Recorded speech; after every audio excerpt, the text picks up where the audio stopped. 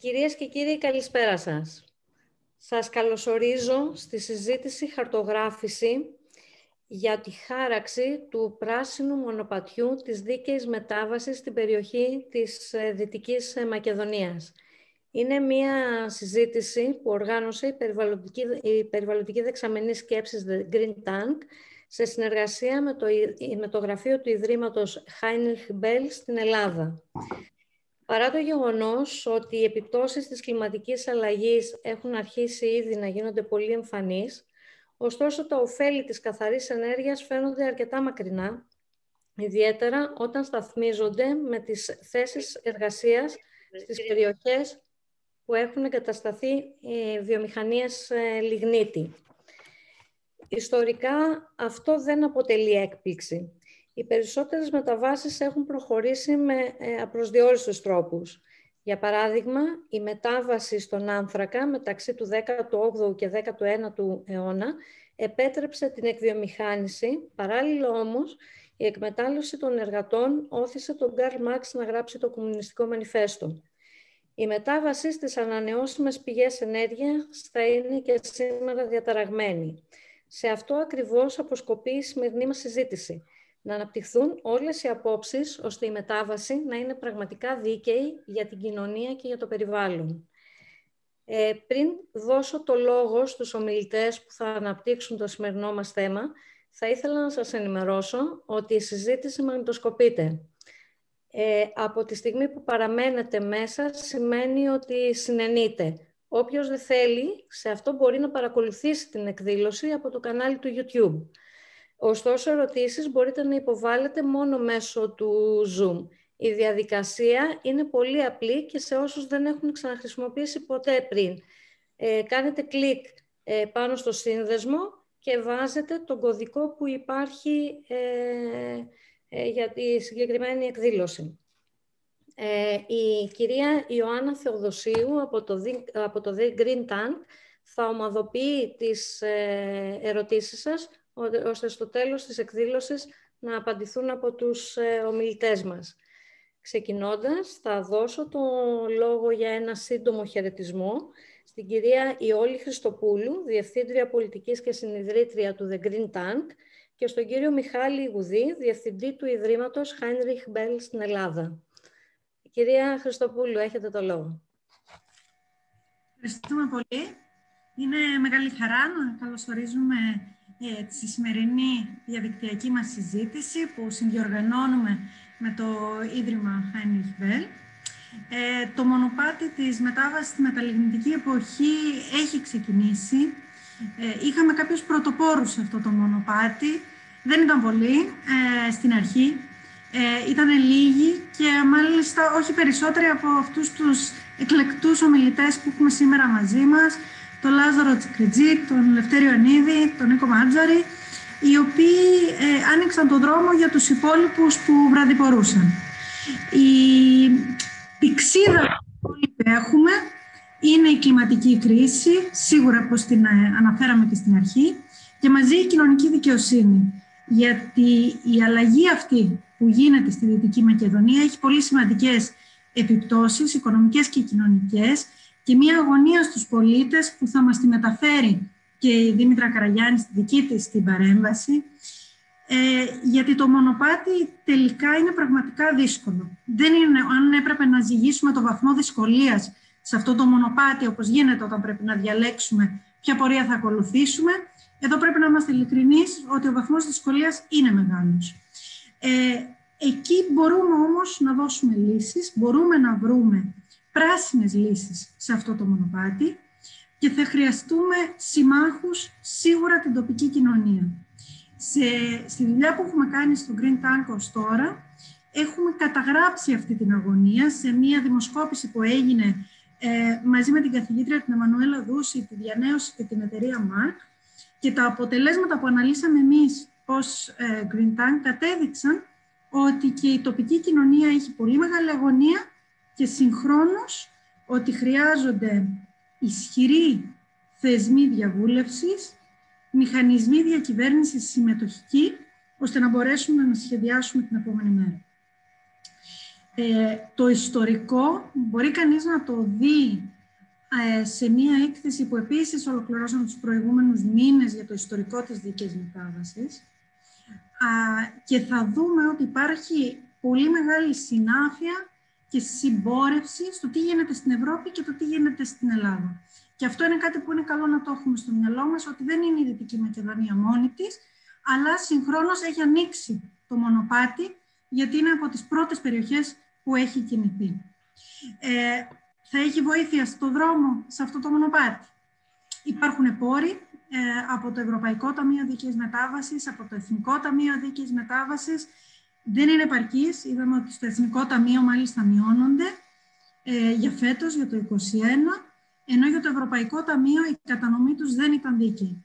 Πάλι μια μελέτη που ανέδειξε από το Green Tank αυτό το θέμα. Δεν θέλω να κάνω την ανάλυση, γιατί σίγουρα οι μιλητές μας θα μας τα παρουσιάσουν όλα αυτά τα στοιχεία.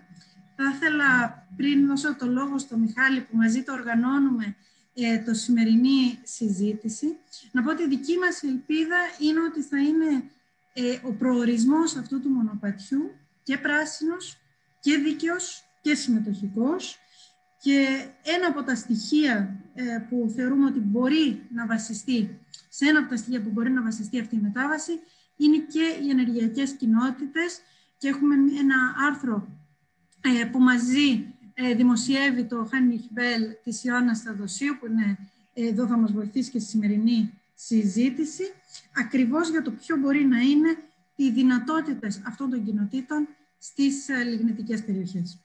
Δεν θέλω να καθυστερήσω άλλο. Επιστρέφω το λόγο σε εσένα, Βασιλική, και στο Μιχάλη, για να ακούσουμε τους συνομιλητές μας. Το λόγο έχει ο Μιχάλης Ογουδής, διευθυντής, είπαμε, του Ιδρύματος Χάινριχ Μπελ στην Ελλάδα, για ένα σύντομο χαιρετισμό. Ευχαριστώ. Καλησπέρα πολύ και σας ευχαριστώ όλους πολύ και όλες πολύ που είστε στη σημερινή εκδήλωση εκ μέρους του Γραφείου του Ιδρύματος Χάινριχ Μπελ στην Ελλάδα με έδρα τη Θεσσαλονίκη.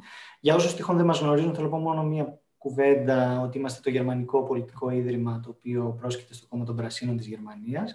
Με έδρα το Βερολίνο, το ίδρυμά μας όμως είναι και μία διεθνής δεξαμενή σκέψης με παρουσία σε 33 χώρες, και είναι καταλήτης για την ανάπτυξη των πράσινων ιδεών, πολιτικών, στρατηγικών, προς μια κατεύθυνση δημοκρατικών, κοινωνικών, αλλά και οικολογικών μεταρρυθμίσεων τόσο της οικονομίας όσο και της κοινωνίας. Γι' αυτό και ζητήματα όπως αυτό που συζητάμε σήμερα, και το οποίο ήδη πλαισίωσε πάρα πολύ καλά η Όλη, είναι κομβικά για το Ίδρυμά μας, στην Ελλάδα αλλά και σε άλλες χώρες, για παράδειγμα στην Πολωνία, όπου επίσης έχουμε παρουσία. Χαιρόμαστε ιδιαίτερα για τη συνεργασία μας με το Green Tank, χρόνια τώρα, πολύ πριν έρθω και εγώ σε αυτή τη θέση, η οποία είναι πολύτιμη στην ενίσχυση μιας πράσινης οπτικής στα ενεργειακά ζητήματα στην Ελλάδα. Η σημερινή συζήτηση, αυτή η εκδήλωση, νομίζω ότι αποτελεί ένα πολύ καλό παράδειγμα αυτής της σύμπραξης, η οποία τους τελευταίους μήνες έχει εστιάσει ιδιαίτερα και με διάφορους τρόπους, είτε με άρθρα όπως αυτό για το οποίο σας μίλησε η Όλη της Ιωάννας Θεοδοσίου, είτε με εκδηλώσεις όπως τη σημερινή, σύντομα και με βίντεο και συνεντεύξεις σε μια σειρά από κρίσιμα ζητήματα για το ενεργειακό μέλλον της Ελλάδος. Μια τόσο θεμελιώδης μετάβαση μπορεί να γίνει αντιληπτή με πολλούς τρόπους. Γι' αυτό και επιλέξαμε να συμπυκνώσουμε στον τίτλο της εκδήλωσης τα απολύτως απαραίτητα συστατικά. Έτσι, θέλουμε να δούμε σήμερα με τη βοήθεια του εκλεκτού μας και πολύ έμπειρου πάνελ πώς μπορεί να μοιάζει το πράσινο μονοπάτι για τη δίκαιη μετάβαση. Η μετάβαση αυτή δεν είναι ούτε μία απλή διαδικασία, ούτε καν μία διαδικασία, δεν είναι ένα κολοσσιαίο ενεργειακό project, δεν είναι κάτι απρόσωπο, αλλά αφορά και επηρεάζει δραστικά τις ζωές χιλιάδων ανθρώπων. Οπότε προτεραιότητα πρέπει να δίνεται, κατά τη γνώμη μας, στον τρόπο που αυτή η αλλαγή θα γίνεται με δίκαιο και συμπεριληπτικό τρόπο. Κάτι που μέχρι στιγμής, όπως κατέδειξε μεταξύ άλλων και η έρευνα που από κοινού έκανε το Green Tank με τη διανέωση, και θα το δούμε και στη συνέχεια, δεν συνέβη. Κλείνοντας, να πω ότι η δίκαιη μετάβαση, πέρα από την ενεργειακή της διάσταση, εμπίπτει για το Ίδρυμά μας και σε μια ευρύτερη συζήτηση που θέλουμε να ανοίξουμε στην Ελλάδα για τις προοπτικές των πόλεων της περιφέρειας, που είτε βιώνουν μια τέτοια μετάβαση, είτε πλήττονται από τη συρρίκνωση. Υπάρχουν δεκάδες τέτοιες πόλεις, πολλές εκ των οποίων ήταν και πρώην βιομηχανικά ή βιοτεχνικά κέντρα. Πώς μπορούν δηλαδή, αυτό μας ενδιαφέρει ιδιαίτερα, να δημιουργηθούν νέες προοπτικές με μακροπρόθεσμη στόχευση και βιώσιμο τρόπο γιατί κάτι τέτοιο, κατά τη γνώμη μας, θα έπρεπε να είναι κεντρικό ζήτημα σε μια προσπάθεια έτσι να βελτιωθεί αυτή η πολύ άνηση ισορροπία που παρατηρούμε στην Ελλάδα, αυτό το χάσμα ανάμεσα στις μεγάλες πόλεις και λίγο πολύ την υπόλοιπη χώρα. Οπότε είναι και μια ακόμα διάσταση που θα ήθελα να προσθέσω σε όλα όσα είπε η Όλη και με τα οποία συμφωνώ. Ο πράσινος χώρος ήταν αυτός που σταθερά και εγκαίρος, πολύ εγκαίρος, έθετε πρώτα στα ζητήματα, τις ερωτήσεις για τη βιώσιμη ανάπτυξη. Θα το δούμε και σε μια σύντομη πολύ ενδιαφέρουσα αναδρομή σε λίγο. Τώρα μοιάζει αρκετά όριμος, νομίζω, ο καιρός που ο χώρος αυτός θα είναι αυτός που θα δίνει ή τουλάχιστον θα κατευθύνει και τις απαντήσεις στα ερωτήματα αυτά και ευελπιστώ πως θα πάρετε μια πολύ καλή γεύση στη σημερινή συζήτηση. Ευχαριστώ πολύ. Σε ευχαριστούμε, Μιχάλη. Ευχαριστούμε και το Ίδρυμα Χάινριχ Μπελ για τη διοργάνωση. Ο πρώτος όμως ομιλητής είναι ο Νίκος Μάτζαρης. Ο Νίκος Μάτζαρης είναι χημικός μηχανικός. Είναι στον πράσινο χώρο από την πρώτη στιγμή που επέστρεψε από την Αμερική, όπου ήταν καθηγητής στο τμήμα χημικής μηχανικής στο Πανεπιστήμιο του Ράις. Εργάστηκε για χρόνια στο ΒΒΕΦ ως υπεύθυνος τομέα ενεργειακής και κλιματικής πολιτικής. Το 2018, μαζί με την Ιόλη Χριστοπούλου, ίδρυσε το The Green Tank, την πρώτη περιβαλλοντική δεξαμενή σκέψη στην Ελλάδα. Η ομιλία του έχει τίτλο «Δίκαιη Μετάβαση στη Μεταλιγνιτική εποχή», από τον γκρίζο στο πράσινο. Ο Νίκος θα μας βοηθήσει να καταλάβουμε το παγκόσμιο πλαίσιο της δίκαιης μετάβασης από την οικονομία του άνθρακα στην καθαρή ενέργεια, το ευρωπαϊκό και τέλος το ελληνικό. Και πώς αυτό μπορεί να γίνει με δίκαιο τρόπο, ώστε να μην μείνει κανείς πίσω. Έχεις το λόγο, Νίκο. Το μικρόφωνο του Νίκου πρέπει να ενεργοποιηθεί. Εντάξει, ευχαριστώ πάρα πολύ και θα ξεκινήσω χωρίς χρονοτριβές, μια στιγμή να μοιραστώ. Ελπίζω ότι τη βλέπετε όλη την οθόνη. Εγώ θα ξεκινήσω από τον λόγο για τον οποίο είμαστε αναγκασμένοι να συζητάμε και να σχεδιάζουμε τη μετάβαση όλων των ελληνικών περιοχών παγκοσμίως, ο οποίος δεν είναι άλλος από την κλιματική κρίση. Η κλιματική κρίση μαζί με την απώλεια της βιοποικιλότητας είναι ίσως οι πιο μεγάλες προκλήσεις που θα αντιμετωπίσει η ανθρωπότητα τον 21ο αιώνα. Είναι ανθρωπογενής, δεν υπάρχει καμία αμφιβολία περί αυτού. Οφείλεται στην καύση ορυκτών καυσίμων για την παραγωγή ενέργειας, όχι μόνο ηλεκτρικής, αλλά κάθε μορφής ενέργειας. Παγκόσμιο πρόβλημα. Επομένως, επιτυχής αντιμετώπιση απαιτεί συνενέσεις, συνεργασίες μεταξύ των λαών. Οι παγκόσμιοι ηγέτες καθυστέρησαν. Εμφάνισαν εξαιρετική ολιγορία όλα αυτά τα χρόνια από τότε που είναι ευρύτερα γνωστό το πρόβλημα. Κατόρθωσαν μόλις το 2015 να συμφωνήσουν σε πρώτη φάση και να αναλάβουν δράση. Το πιο σημαντικό σημείο της συμφωνίας, ιστορικής συμφωνίας του Παρισιού το 2015, το Δεκέμβριο του 2015, είναι η συμφωνία ότι πρέπει να καταβληθεί κάθε δυνατή προσπάθεια, ούτως ώστε να περιοριστεί η άνοδος της παγκόσμιας θερμοκρασίας σε κάτω από 1,5 βαθμό Κελσίου. Αυτομάτως αυτός ο στόχος περιορίζει την καύση ορυκτών καυσίμων σε όλους τους τομείς της οικονομίας. Η αλλαγή αυτή, η Συμφωνία του Παρισιού, έφερε πάρα πολλές αλλαγές σε πολλούς τομείς. Στις κλιματικές συμφωνίες, στις χρηματοδοτήσεις μεγάλων χρηματοπιστωτικών ιδρυμάτων που έπαψαν να χρηματοδοτούν υποδομές ορυκτών καυσίμων. Έφερε και πολύ συγκεκριμένες αλλαγές στην ευρωπαϊκή νομοθεσία. Εδώ αναφέρω τις τρεις πιο σημαντικές. Η πρώτη ήταν η αλλαγή στην οδηγία για το χρηματιστήριο ρήπων, η οποία θεσπίζει τους κανόνες με βάση τους οποίους τιμολογείται το δικαίωμα που έχουν οι ρηπαντές να εκπέμπουν διοξείδιο του άνθρακα. Πληρώνουν δηλαδή για κάθε τόνο διοξειδίου του άνθρακα που εκπέμπουν. Οι αλλαγές που έγιναν οδήγησαν σε μια εκτόξευση των τιμών του CO2 που επιβαρύνουν απευθείας το λειτουργικό κόστος των λιγνητικών μονάδων. Σήμερα βρισκόμαστε στα επίπεδα των 34 ευρώ τον τόνο. Μία δεύτερη πολύ σημαντική αλλαγή ήταν η αλλαγή των ορίων εκπομπών για όλα τα υπόλοιπα που εκπέμπουν οι ελληνικές μονάδες πλην του διοξειδίου του άνθρακα. Μιλάμε για διοξείδια του αζότου, διοξείδια του θείου, σωματίδια, βαρέα μέταλλα. Αυτά τα αυστηρότερα όρια εκπομπών, τα οποία θέσπισε η Ευρωπαϊκή Νομοθεσία, οδηγούν στην ανάγκη για ακριβές αναβαθμίσεις των λιγνητικών μονάδων, το οποίο με τη σειρά του εμέσως πλην σαφώς επιβαρύνει επίσης τη λιγνητική κιλοβατόρα. Η τελευταία πάρα πολύ σημαντική αλλαγή ολοκληρώθηκε το τέλος του 2018 στον κανονισμό λειτουργίας αγοράς ηλεκτρικής ενέργειας και αυτό που λέει βασικά κατά βάση είναι ότι καταργεί τις επιδοτήσεις σε λιγνητικές μονάδες μέσω μηχανισμών διασφάλισης ισχύως, των γνωστών άδη, που ήταν μια βασική πηγή χρηματοδότησης, επιδότησης ουσιαστικά της λειτουργίας των λιγνητικών μονάδων. Αποτέλεσμα αυτών των αλλαγών είναι η ραγδαία πτώση της χρήσης λιγνίτη σε ολόκληρη την Ευρώπη.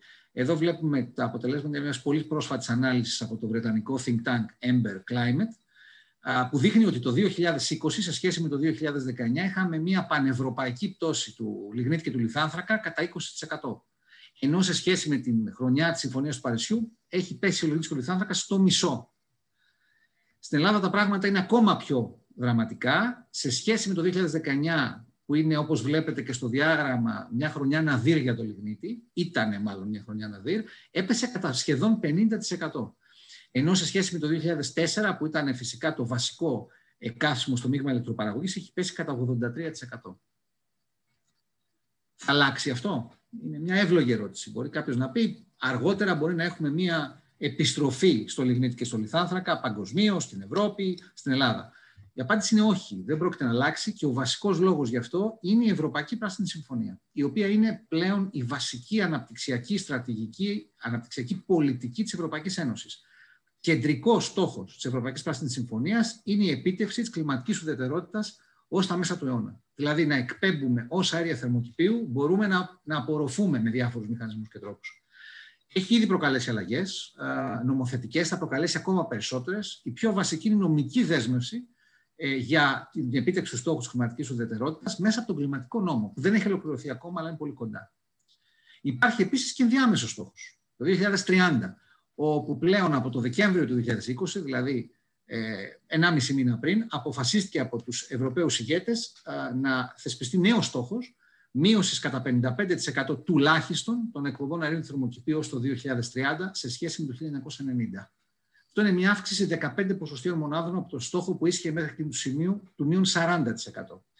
Και πρόκειται να επιφέρει πάρα πολλές αλλαγές. Εδώ σας παρουσιάζω μια κεντρική που θα επηρεάσει την λειτουργία μονάδων ορυκτών καυσίμων. Αυτή είναι η πρόβλεψη του Bloomberg New Energy Foundation, που είναι πολύ έγκυρο για όποιον παρακολουθεί τα θέματα. Οι αναλύσεις τους σε ό,τι αφορά την εξέλιξη των τιμών πέφτουν συνήθως πάρα πολύ μέσα. Λόγω λοιπόν αυτής της αυξημένης κλιματικής φιλοδοξίας, η πρόβλεψη είναι η εξής, ότι κάπου το 2023 θα φτάσουμε τα 40 ευρώ τον τόνο στο διοξείδιο του άνθρακα. Τώρα είμαστε 34, όπως σας έλεγα πριν.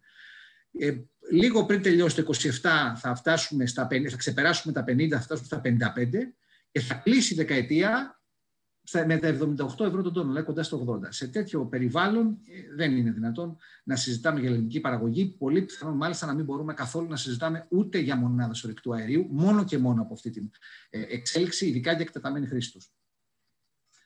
Ωραία. Η εποχή του λιγνίτη έχει τελειώσει. Αυτό είναι γεγονός πανευρωπαϊκά, όχι μόνο στην Ελλάδα. Αυτό δημιουργεί δύο πολύ μεγάλες προκλήσεις. Μία πρόκληση είναι σε εθνικό επίπεδο ή επίπεδα, μιλάμε για όλες τις ευρωπαϊκές χώρες. Τι θα κάνουμε τώρα που δεν θα έχουμε λιγνίτη, δηλαδή πώς θα παράγεται η ηλεκτρική ενέργεια. Είναι μια συζήτηση διακριτή, δεν είναι τη στιγμή, δεν είναι το αντικείμενο αυτής της συζήτησης. Το αντικείμενο αυτής της συζήτησης είναι η δεύτερη μεγάλη πρόκληση. Τι θα γίνει με τις περιοχές εκείνες ανά την Ευρώπη, οι οποίες για δεκαετίες καίγονταν για να τροφοδοτείται, αν θέλετε, η μηχανή της οικονομίας της Ευρωπαϊκής Ένωσης.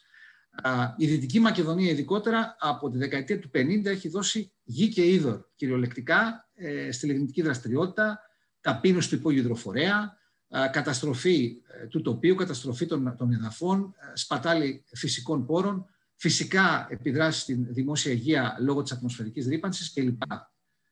Η λιγνητική δραστηριότητα όμως έχει αφήσει και μια πολύ εξαρτημένη τοπική οικονομία από το λιγνίτη. Αυτού του είδους η εξάρτηση που παρουσιάζεται στη μελέτη του ΙΟΒΕ, η οποία συνόδευε το σχέδιο Δίκαιης Αναπτυξιακής Μετάβασης, δεν υπάρχει πουθενά στην Ευρώπη. Τεράστια εξάρτηση της τοπικής οικονομίας συνολικά, άμεσα και έμεσα από το λιγνίτη. Επιπλέον, το αφετηριακό σημείο της διαδικασίας μετάβασης για τη Δυτική Μακεδονία είναι το δυσμενέστερο στην Ευρώπη.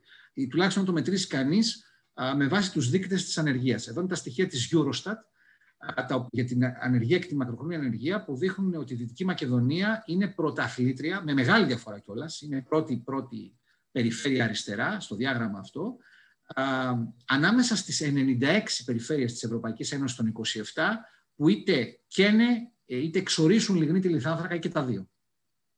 Επομένως, η πρόκληση είναι πάρα πολύ μεγάλη. Τι έκανε η Ευρώπη όχι μόνο για τη Δυτική Μακεδονία προφανώς, για όλες αυτές τις περιφέρειες όλα αυτά τα χρόνια. Έκανε πολύ λίγα, πολύ έτσι αν θέλετε κανείς, θα έλεγε κανείς νοθρά, ξεκίνησε το 2015 με το εξής. Στο πλαίσιο της αναθεώρησης οδηγίας για το χρηματιστήριο ρήπων, είπε η Ευρωπαϊκή Ένωση στα κράτη-μέλη ότι επιτρέπεται να χρησιμοποιούν τα δικά τους έσοδα από τη δημοπράτηση δικαιωμάτων CO2, τα δικά τους έσοδα, τα δημόσια έσοδα, για σκοπούς μετάβασης, δηλαδή για τη στήριξη των τοπικών οικονομιών που σιγά-σιγά φεύγουν από το λιγνίτη και από το λιθάρθρακα. Προφανώς αυτό δεν ήταν επαρκές, οπότε οι περιβαλλοντικές μη κυβερνητικές οργανώσεις, σε συνεργασία με τα συνδικάτα των εργαζομένων μάλιστα, και με τους δημάρχους, όπως θα δείτε αργότερα και στην ομιλία του Λευτέρη Ιωαννίδη, κάναμε μια μεγάλη προσπάθεια να θεσπιστεί διακριτό Ευρωπαϊκό Ταμείο Δίκαιης Μετάβασης με νέα χρήματα. Όχι τα έσοδα δηλαδή, τα δημόσια του κάθε κράτους μέλους. Στο πλαίσιο βέβαια του EU ETS, του ΣΕΔΕ.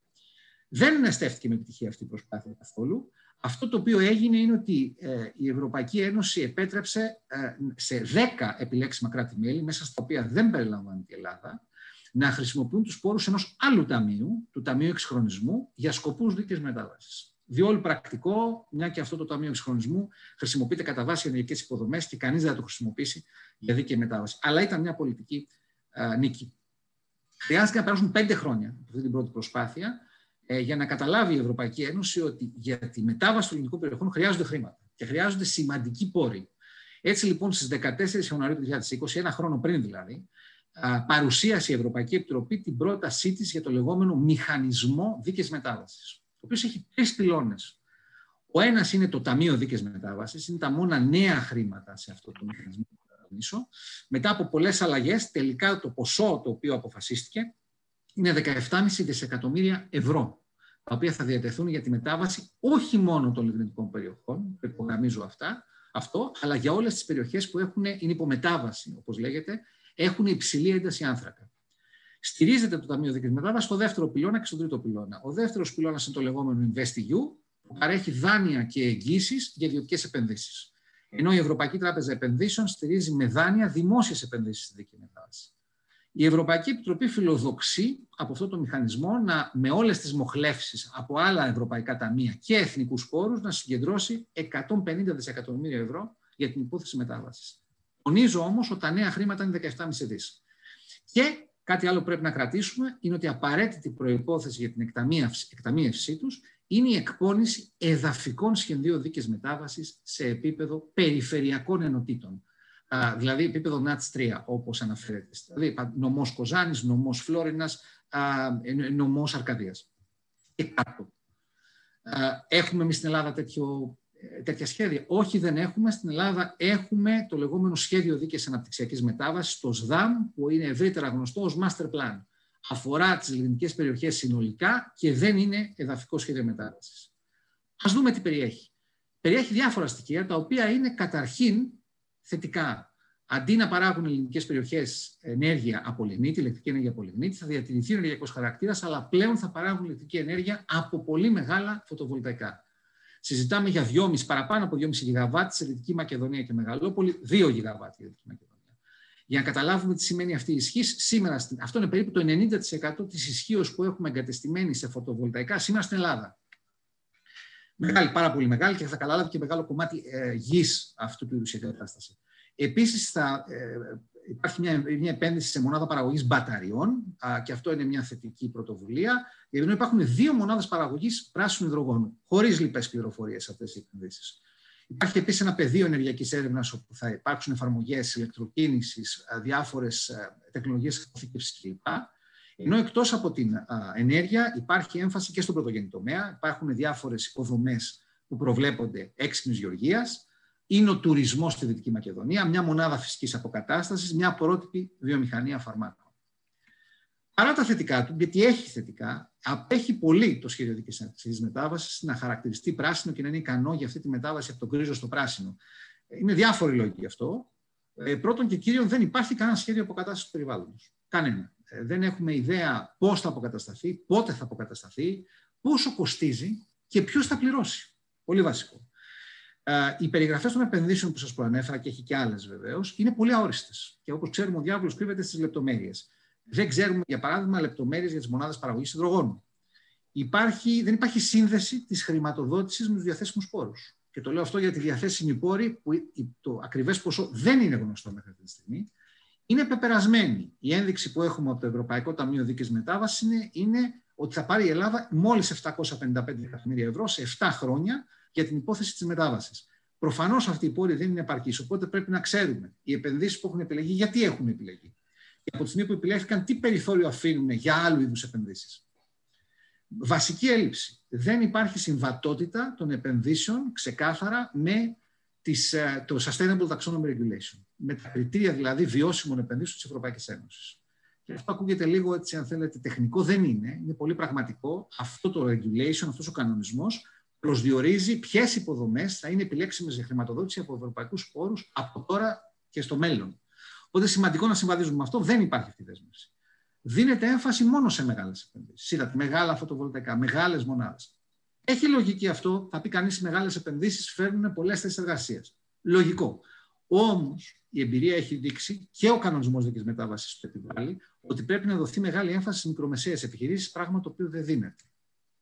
Μειονέκτημα. Υπάρχουν επενδύσεις μέσα στο ΣΔΑΜ σε νέες υποδομές ορυκτού αερίου. Μερικές είναι φανερές, σχετίζονται όλες με την τηλεθέρμανση, χωρίς να γίνεται σαφές γιατί έγινε αυτή η επιλογή αυτού του είδους τεχνολογίας, αλλά υπάρχουν και μερικές που δεν είναι αποσαφηνισμένες. Για παράδειγμα, αυτό παραμένει το ζήτημα του τι θα γίνει με την Πτολεμαΐδα 5 εάν θα μετατραπεί από λιγνητική σε μονάδα ορυκτού αερίου μετά το 2028.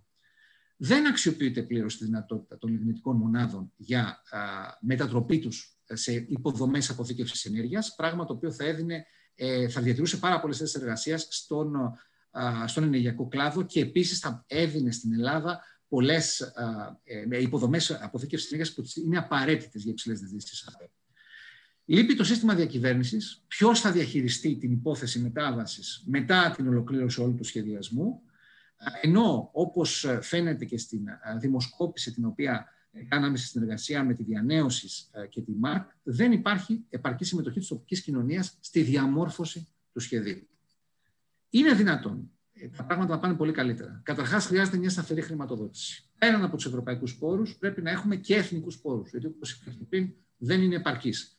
Πολύ αρνητική εξέλιξη ότι το Εθνικό Ταμείο Δίκαιης Μετάβασης μειώθηκε από 6% σε 1% για τους πόρους που εισέπραξε η Ελλάδα το 2020. Δεν είναι αυτό η σωστή τακτική και η σωστή πολιτική. Τώρα το μεγάλο ζητούμενο είναι τι θα γίνει την επόμενη δεκαετία, το 2021-30. Εκεί πρέπει να υπάρχει ισχυρή δέσμευση όλων των πολιτικών κομμάτων ότι ένα μέρος αυτών των εσόδων θα πηγαίνουν για τις ελληνικές περιοχές. Θα δημιουργήσει την απαραίτητη σταθερότητα για να μπορέσουν να χτίσουν και οι επενδυτές τοπικοί, αλλά και όχι μόνο στη Δυτική Μακεδονία και στη Μεγαλόπολη.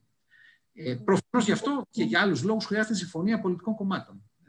Ο χρόνος σου έχει τελειώσει. Θα σε παρακαλούσα να συντομεύσεις. 2 λεπτά ακόμα, Βασιλική μου, και τελείωσα. Χρειάζεται συμφωνία πολιτικών κομμάτων, γιατί είναι μια μακροχρόνια διαδικασία η μετάβαση. Δεν μπορεί να αλλάζουν τα πράγματα όπως αλλάζουν οι κυβερνήσεις.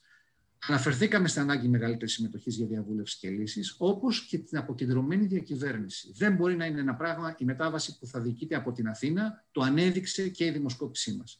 Και όπως είπαμε πριν, η πράσινη προσέγγιση, η επιλογή πράσινων επενδύσεων δεν είναι μόνο ένα ιδεολογικό ζήτημα, είναι κατά βάση ένα ζήτημα εξυπνάδας. Πρέπει να κάνουμε σωστή, ορθή χρήση των πόρων, των πεπερασμένων πόρων που έχουμε για τη μετάβαση των ελληνικών περιοχών. Και όλες οι επιλογές, οι πολιτικές της Ευρωπαϊκής Ένωσης πηγαίνουν προς αυτή την κατεύθυνση. Κλείνοντας, θέλω να πω 2 λόγια για τον δικό μας χώρο, τον οικολογικό χώρο, στην υπόθεση της μετάβασης. Θα μιλήσει για αυτό περισσότερο ο Λάζαρος Τσικατζής. Εγώ θα πω 2 λόγια για τις περιβαλλοντικές μη κυβερνητικές οργανώσεις. Κάνουμε πολλή δουλειά τεκμηρίωσης. Αυτή είναι η πρώτη μελέτη για το τι μπορεί να γίνει στη Δυτική Μακεδονία στη μεταλιγνητική εποχή. Συνοδεύτηκε από μια μελέτη για την τηλεθέρμανση, το κομβικό ζήτημα της τηλεθέρμανσης, όπου βρήκαμε λύσεις ανταγωνιστικές με το λιγνίτη για τη θέρμανση των ελληνικών περιοχών. Η όλη αναφέρθηκε σε αυτή την έκθεση για την πιο δίκαιη κατανομή του Ταμείου Δίκαιης Μετάβασης, στο ιστορικό το οποίο κάναμε το 2020, και προσφάτως το ΒΒΕ έβγαλε μια νέα μελέτη, η οποία παρουσιάζει τις επιπτώσεις απολυμνητοποίησης της εργασίας και προτείνει εναλλακτικές λύσεις. Εκτός, και αυτό είναι το τελευταίο πράγμα που θα πω, εκτός από την τεκμηρίωση, κάνουμε πολλή συνηγορία σε Ελλάδα και Ευρώπη, ή όπως λέμε στα ελληνικά, advocacy. μεγάλοι φάκελοι με τους οποίους ασχοληθήκαμε είναι η οδηγία για το χρηματιστήριο ρήπων που ανέφερα προηγουμένως. Φέτος, μεγάλο κομμάτι της ενέργειάς μας πήγε στον κανονισμό για το Ευρωπαϊκό Ταμείο Δίκαιης Μετάβασης και από το 2015, σε συνεργασία με τους δημάρχους, και προσπαθούμε να πείσουμε πολιτικούς φορείς για την ανάγκη θέσπισης Εθνικού Ταμείου Δίκαιης Μετάβασης. Συμμετέχουμε σε πλατφόρμες διαλόγου από την ίδρυσή της, την Goal Region Transition Platform, η οποία μετανομάστηκε τώρα και διευρύνθηκε στην Just Transition Platform, ενώ τώρα συμμετέχουμε και σε μια αντίστοιχη πλατφόρμα για τα Δυτικά Βαλκάνια και την Ουκρανία, οι οποία επίσης πρέπει να απολιγνητοποιηθούν και έχουν πάρει μάλιστα και σχετικές αποφάσεις. Κεντρική στόχευση της δουλειάς μας είναι να στηρίζουμε δημάρχους, τους εκπροσώπους τοπικής αυτοδιοίκησης. Γιατί δημάρχους? Διότι οι δήμαρχοι βρίσκονται πολύ κοντά στην κοινωνία, γνωρίζουν τα προβλήματα άριστα και αν το επιλέξουν και δραστηριοποιηθούν, μπορούν πραγματικά να επηρεάσουν την κεντρική πολιτική σκηνή, όπως αποδεικνύει περίτρανα το παράδειγμα του Εθνικού Ταμείου Δίκαιης Μετάβασης, για το οποίο θα σας μιλήσει ο Λευτέρης Ιωαννίδης. Σας ευχαριστώ πάρα πολύ για την προσοχή σας. Συγγνώμη για την μικρή υπέρβαση του χρόνου. Ήταν πολύ μικρή. Σε ευχαριστούμε πολύ, Νίκο. Υπάρχουν αρκετές ερωτήσεις για σένα. Ενημερώνω ξανά όσους μας παρακολουθούν ότι οι ερωτήσεις θα απαντηθούν στο τέλος. Και να ξαναθυμίσω ότι όσοι θέλουν μπορούν να υποβάλουν ερωτήσεις στο chat του Zoom. Όταν αγνοείται το παρελθόν, δεν κατανοείται το παρόν και δεν δημιουργείται το μέλλον. Ο επόμενος ομιλητής μας, ο κύριος Λάζαρος Τσικριτζής, καθηγητής στο Πανεπιστήμιο της Δυτικής Μακεδονίας, θα μας μιλήσει για τα ιστορικά λάθη και τις χαμένες ευκαιρίες για τη σταδιακή επεξάρτηση από το κάρβουνο και τη στροφή σε ένα βιώσιμο μέλλον. Ο κύριος Τσικριτζής είναι πρόεδρος Οικολογικής Κίνησης Κοζάνης και μέλος αυτοδιοικητικών και περιβαλλοντικών οργανώσεων. Διατέλεσε Δημοτικός Σύμβουλος Κοζάνης στην περίοδο 1990-1995 και ανυπομονούμε να ακούσουμε, κύριε Τσικριτζή, για τη χρόνια πανδημία του λιγνητοϊού. Ο λόγος σε εσάς. Ευχαριστώ πάρα πολύ, Βασιλική. Τώρα, βέβαια, μετά το δεσπότη, τι να πει ο Διάκος, αλλά θα προσπαθήσω, ξεκινώντας από το αμαρτωλό παρελθόν. Έχουμε πολλές αμαρτίες, του κόσμου όλα τα δάχτυλα που λέγει το τραγούδι. Θα ήθελα να δώσω στην αρχή μια νότα που αφορά τα κυριότερα κομβικά σημεία τα οποία δεν τα διαχειριστήκαμε σωστά και στη συνέχεια να μπω λίγο στο διατάφτα. Μισό λεπτό λίγο, γιατί το share το βλέπετε. Ναι. Γιατί δεν προχωράει παρακάτω. Μισό λεπτό τώρα, κάποιο πρόβλημα.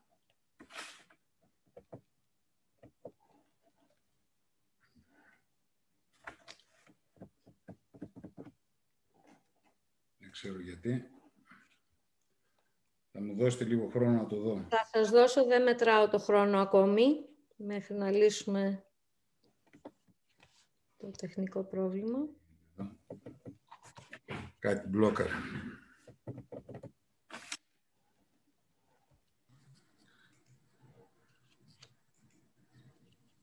Μήπως να το ανοίξει κάποιος άλλος, την παρουσίαση? Ας το ανοίξει, ναι. Δεν ξέρω τι έγινε εδώ τώρα. Μιχάλη, θες εσύ? Οκ. Λοιπόν, Μιχάλη, προχώρα στην πρώτη διαφάνεια, μετά τον τίτλο.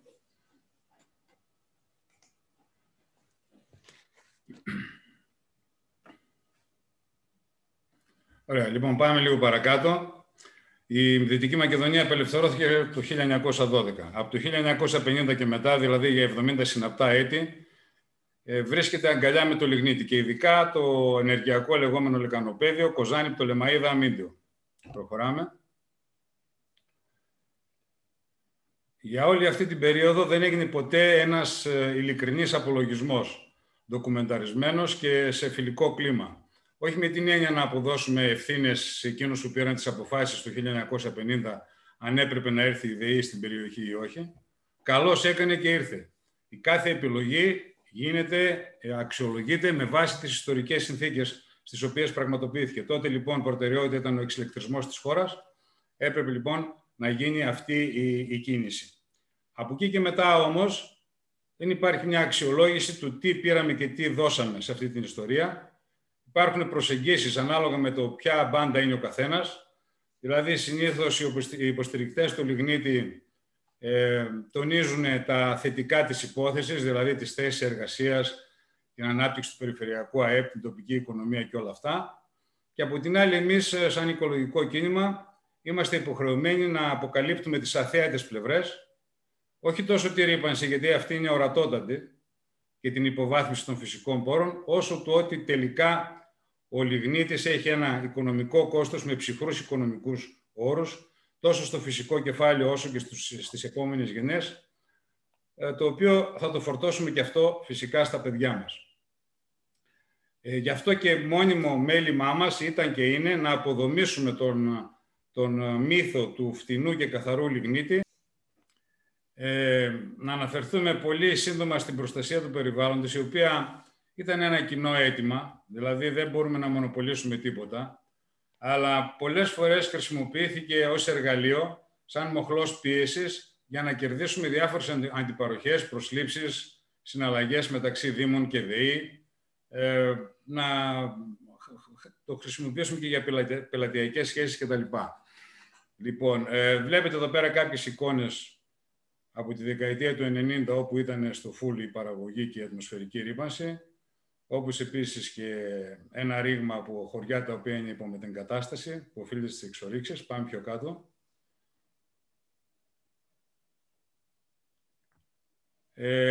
Την λίμνη Βεγορίτιδα, η οποία χρησιμοποιήθηκε για τον Ίσα Μιντέου και λόγω και παράλληλων αιτιών, όπως οι παράνομες γεωτρήσεις, έχασε πάρα πολύ μεγάλο όγκο από τον αρχικό της μέσα σε 50-60 χρόνια.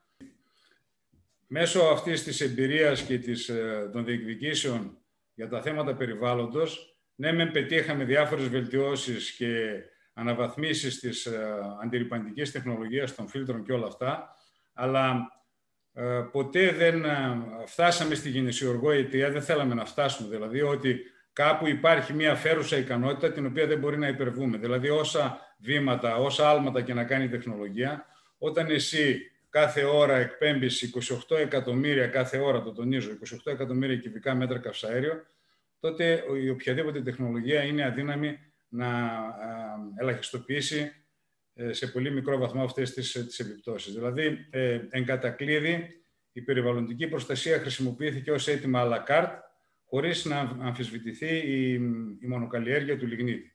Πάμε λίγο πιο κάτω. Στην προηγούμενη. Ωραία.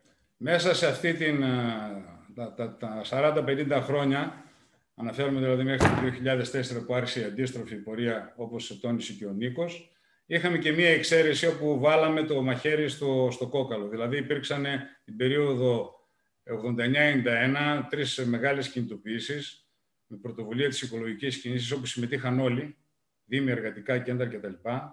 Και φτάσαμε σε εκείνη τη φάση να αμφισβητήσουμε, και εδώ υπάρχουν και τα ντοκουμέντα, υπήρξε μια αναφορά προς το Ευρωκοινοβούλιο, ζητήθηκε η αναστολή κατασκευής της καινούργιας μονάδας του Αγίου Δημητρίου που ξεκίνησε την περίοδο του 1993. Ήταν η μόνη φορά όπου υπήρξε ένας προβληματισμός από όλους τους φορείς, αλλά από εκεί και μετά έχουμε μια στροφή 180 μοιρών, μπήκαν και άλλα πράγματα στο παζάρι, η πλάστιγκα έγινε πολύ γρήγορα υπέρ του λιγνίτη και από εκεί και μετά λοιπόν έχουμε γίνει οι βασιλικότεροι του βασιλέως. Δηλαδή αν κάνουμε μια σύγκριση ανάμεσα στη στάση της κοινωνίας στην εποχή εκείνη του 1993 και 10 χρόνια, 15 μετά που ήρθε σαν έτοιμα η νέα μονάδα της Πτολεμαΐδας 5, θα δούμε ότι αν και χειροτέρεψε σε αυτά τα 10 χρόνια η θέση του λιγνίτη και λόγω των κλιματικών συνθηκών και τα λοιπά, όλο αυτό που λέμε και τονίζουμε επανειλημμένα ότι αυστηροποιήθηκαν μια σειρά νομοθεσίες και ουσιαστικά η απαγορευτική τιμή του διοξειδίου του άνθρακα έκανε ασύμφορο το λιγνίτη. Λοιπόν, αν κάνουμε μια σύγκριση, θα δούμε ότι και το 1993 τα πράγματα ήταν πιο ευνοϊκά για το λιγνίτη, δεν καταφέραμε να κάνουμε τίποτα και το 2003 η στάση ήταν πολύ πιο σκληρή, παρότι η θέση του λιγνίτη ήταν πιο δυσμενής. Πάμε λίγο παρακάτω. Σταχυολογώντας κάποια από τα λάθη και τις ευκαιρίες της περίοδου αυτής που ξεκινάει από τη δεκαετία του 90, να αναφερθώ λίγο στο φυσικό αέριο, όπου μας παρακαλούσαν να έψαχνε δηλαδή η εταιρεία εκείνη που ασχολούνταν με την εισαγωγή του φυσικού αερίου στην Ελλάδα για βιομηχανικούς καταναλωτές, και υπήρχε η δυνατότητα αυτή να χρησιμοποιηθεί στη ΔΕΗ. Ήταν και μάλιστα μια εναλλακτική μονάδα απέναντι στην καινούργια εναλλακτική λύση απέναντι στην λιγνητική μονάδα του Αγίου Δημητρίου. Αρνηθήκαμε πεισματικά να πάρουμε το φυσικό αέριο, παρότι θα ανέβαζε την απόδοση της μονάδας που θα χρησιμοποιούνταν στο 45%, παρότι υπήρχε επιστημονική υποστήριξη από τους καθηγητές Λέφε, Βαλκανά κτλ. Τότε δηλαδή μας παρακαλούσαν. Σήμερα που τα πράγματα είναι πάλι πολύ χειρότερα για το αέριο, είμαστε με το χέρι απλωμένο, ήδη δηλαδή οι δήμαρχοι της περιοχής έχουν το χέρι απλωμένο προς τον ΤΑΠ για λίγο φυσικό αέριο, το οποίο δεν θα δοθεί. Το ίδιο έργο επαναλήφθηκε και με τη ΣΑΠΕ. Δηλαδή η ΔΕΗ θα μπορούσε να είναι, όπως και στο αέριο, προνομιακός παίκτης και να μην καταγγέλει σήμερα τους ιδιώτες, γιατί τότε δεν υπήρχε κανένας, η αγορά ήταν παρθένα. Το ίδιο λοιπόν πράγμα έγινε και με τη ΣΑΠΕ, όπου η ΔΕΗ πράγματι θα μπορούσε να είναι πρωταγωνιστής και προτίμησε να κολυσιεργεί ή ξέρω εγώ να πάρει ένα πολύ μικρό μερίδιο σε σχέση με τις δυνατότητές της. Μετά το Κιώτο, για να έρθουμε λίγο και στις διεθνείς υποχρεώσεις, η Ευρώπη έβαλε πλάνο μείωση εκπομπών διοξειδίου του άνθρακα. Εμείς, ως Ελληνάρες, καταφέραμε μαζί με μερικά άλλα κράτη να πάρουμε εξαίρεση και αυξήσαμε τις εκπομπές μας κατά 25% και σήμερα δεν έχουμε να τις πληρώσουμε. Τότε εμφανίστηκαν εδώ στην περιοχή περισσότεροι αρνητές της κλιματικής αλλαγής. Δηλαδή, είχαμε ακούσουμε από επίσημα χείλη, τι να πούμε, εκφράσεις του τύπου ότι το διοξείδιο του άνθρακα είναι το αέριο της Coca-Cola και δεν μας ενδιαφέρει, ότι μέχρι και συγχαρητήρια στον Τραμπ πρόσφατα, ότι είχε αποφασίσει, ας πούμε, να φύγει από τη Συμφωνία του Παρισιού. Πάμε λίγο παρακάτω να το αφήσουμε, αυτό είναι η λεπτομέρεια. Απλά έχετε μια εικόνα του πώς εξελίσσονταν η λιγνητική παραγωγή από το 1950 μέχρι το 2004. Έχουμε μια αύξηση περίπου κάθε 15 χρόνια, δηλαδή είχαμε διπλασιασμό της λιγνητικής παραγωγής. Λίγο πιο κάτω. Συνεχίζοντας λοιπόν την παράθεση των χαμένων ευκαιριών, να πούμε ότι μετά την απελευθέρωση της αγοράς ηλεκτρικής ενέργειας, η οποία καθορίστηκε με συγκεκριμένες οδηγίες, τελευταία νομίζω ήταν το 2003, είχαμε την ευκαιρία να απαλλαχτούμε από ορισμένες λιγνητικές μονάδες, να τις πουλήσουμε σε μια καλούτσικη τιμή. Τελικά δεν το κάναμε, με τα μολόν λαβέ και με τις παρατάσεις. Σήμερα παρακαλούμε να δώσουμε τις μονάδες, αλλά δεν τις αγοράζει κανείς γιατί είναι ζημιογόνες. Το 2000, δηλαδή πριν από 20 χρόνια, η οικολογική κίνηση και ο οικολογικός χώρος άρχισε να βάζει το θέμα του εξωτερικού κόστους πιο συγκεκριμένα. Δηλαδή, το κόστος το οποίο συνεπάγεται η λιγνητική εκμετάλλευση και η ηλεκτροπαραγωγή στους φυσικούς πόρους και στην υγεία κτλ. Αυτά είναι υπολογισμένα από Πολυτεχνία Τσεχίας, Πολωνίας και το Μετσόβιο. Βάλαμε λοιπόν ένα ζήτημα ότι θα πρέπει η περιοχή να απαιτήσει να υπολογιστεί το εξωτερικό κόστος του λιγνίτη και να επιστραφεί ένα μέρος του με τη μορφή επενδύσεων, ετοιμάζοντας την επόμενη μέρα. Απορρίφθηκε με τα πολλών επένων, αλλά αποτέλεσε τελικά τη βάση για τη διεκδίκηση του Ευρωπαϊκού και του Εθνικού Ταμείου Δίκαιης Μετάβασης, διότι ακριβώς αυτό το οποίο, τα έσοδα δηλαδή από το διοξείδιο του άνθρακα, είναι μια μορφή επιστροφής του εξωτερικού κόστου. Το 2014-2015 είχαμε άλλη μαξιμαλιστική θεώρηση για τις λιγνητικές μονάδες. Είχε καεί μία μονάδα, οι άλλοι ήταν παροπλισμένοι, οι δύο πιο παλιές μονάδες της περιοχής, η Πτολεμαΐδα 3 και η Πτολεμαΐδα 4. Εδώ με κίνηση του Περιφερειάρχη και συμφωνία των περισσότερων φορέων υπήρξε μία πίεση να λειτουργήσουν οι μονάδες ξανά για να δώσουν θέσεις εργασίας. Ευτυχώς δεν εισακούστηκε η πρόταση, γιατί σήμερα θα είχαμε άλλα δυο ζημιογόνα βαρύδια. Δεν θα ξέραμε τι να τα κάνουμε. Πάμε λίγο παρακάτω. Η καινούργια μονάδα, η οποία κόστησε 1,5 δις, ήταν το όραμα, η μεγάλη ιδέα της περιοχής για περίπου 15 χρόνια. Σήμερα δεν έχουμε ιδέα τι να την κάνουμε. Είναι ακριβώς έτσι όπως το έχουμε γραμμένο. Παίξαμε δηλαδή στα ζάρια και χάσαμε 1,5 δις, πιστεύοντας ότι θα μας δίνανε free δικαιώματα διοξιδίου του άνθρακα. Από πού και πώς, κανένας δεν μπόρεσε να το εξηγήσει. Λοιπόν, ήταν μια ενέργεια η οποία, να την χαρακτηρίσω άστοχη, είναι ο πιο επικής χαρακτηρισμός. Για μένα σηκώνει μέχρι και Εξεταστική Επιτροπή. Το 2007-10 είχαμε μια πρόταση, τη δουλέψαμε λίγο ως οικολογικός χώρος, την καταθέσαμε και στη ΔΕΗ, και τότε ήταν ο πρόεδρος ο Ζερβός, ο οποίος ήταν άνθρωπος στον ΑΠΕ, αλλά τελικά μπλοκαρίστηκε από το λιγνητικό λόμπι, να κατασκευαστεί ένα εργοστάσιο στην περιοχή, το οποίο θα κατασκεύαζε ανεμογεννήτριες. Υπήρχε και σχετική πρόταση από ξένο οίκο. Έτσι λοιπόν αυτό θα μπορούσε να δώσει μέχρι και 1.000 θέσεις εργασίας. Εμείς όμως, όπως λέει και στη διαφάνεια, ονειρευόμασταν Φόρμουλα 1, πίστες κτλ. Και εκεί φαγώθηκαν λεφτά. Πάμε λίγο παρακάτω. Για να τελειώνουμε με τα λάθη. Με τον τοπικό πόρο ήταν μια αντιπαροχή που μας έδωσε η ΔΕΗ. Ήταν σαν ένα ποσοστό του τζίρου της ΔΕΗ. Υπήρξαν φαινόμενα διασπάθησης, φτάσαμε στα δικαστήρια, έγινε μια αλλαγή υπουργικής απόφασης, δεν εφαρμόστηκε όμως όπως θα έπρεπε. Κάναμε μια πρόταση όταν είδαμε ότι τα καμπανάκια για το λιγνίτη είναι πλέον καμπάνες, ότι θα πρέπει να δεσμεύεται ένα 70% για τη μεταλιγνητική περίοδο και αυτό δεν εισακούστηκε. Και μετά άλλοι πόροι που διεκδικήθηκαν ήταν τα μεταλλευτικά δικαιώματα, τα οποία ας πούμε είναι εκ των όνου κάνευ. Η ΔΕΗ είχε το λιγνίτη duty free. Και δεύτερον, το τέλος απόσυρσης λιγνητικών μονάδων, το οποίο έχει έρθει στην επιφάνεια τα τελευταία 2 χρόνια. Το ζήτησαν οι Γερμανοί για τις ανθρακικές μονάδες που αποσύρουν. Το ζητάει τώρα και η ΔΕΗ κτλ. Τότε πήγε και αυτό στα αζήτητα. Επίσης, από την περίοδο εκείνη, δηλαδή 12-15 χρόνια πριν, είχαμε στις προτάσεις μας ότι πρέπει να εκπονηθεί επιτέλους ένα 20ετές πράσινο σχέδιο. Είναι αυτό που σήμερα ονομάζουμε master plan. Τώρα λοιπόν δεν το κάναμε τότε, σήμερα παρακαλάμε για ένα οποιοδήποτε σχέδιο fast track. Το αποτέλεσμα είναι ότι πλέον είμαστε με την πλάτη στον τοίχο και πρέπει μέσα στο ανέφικτο διάστημα των 3 ετών να κάνουμε όσα μπορούσαμε και έπρεπε να κάνουμε σε χρονική περίοδο 30 χρόνων, όταν είχαμε τους πόρους, όταν είχαμε την άνεση χρόνου, όταν είχαμε τις προϋποθέσεις και να το κάνουμε αυτό με τους ελάχιστους κοινωνικούς περαδασμούς.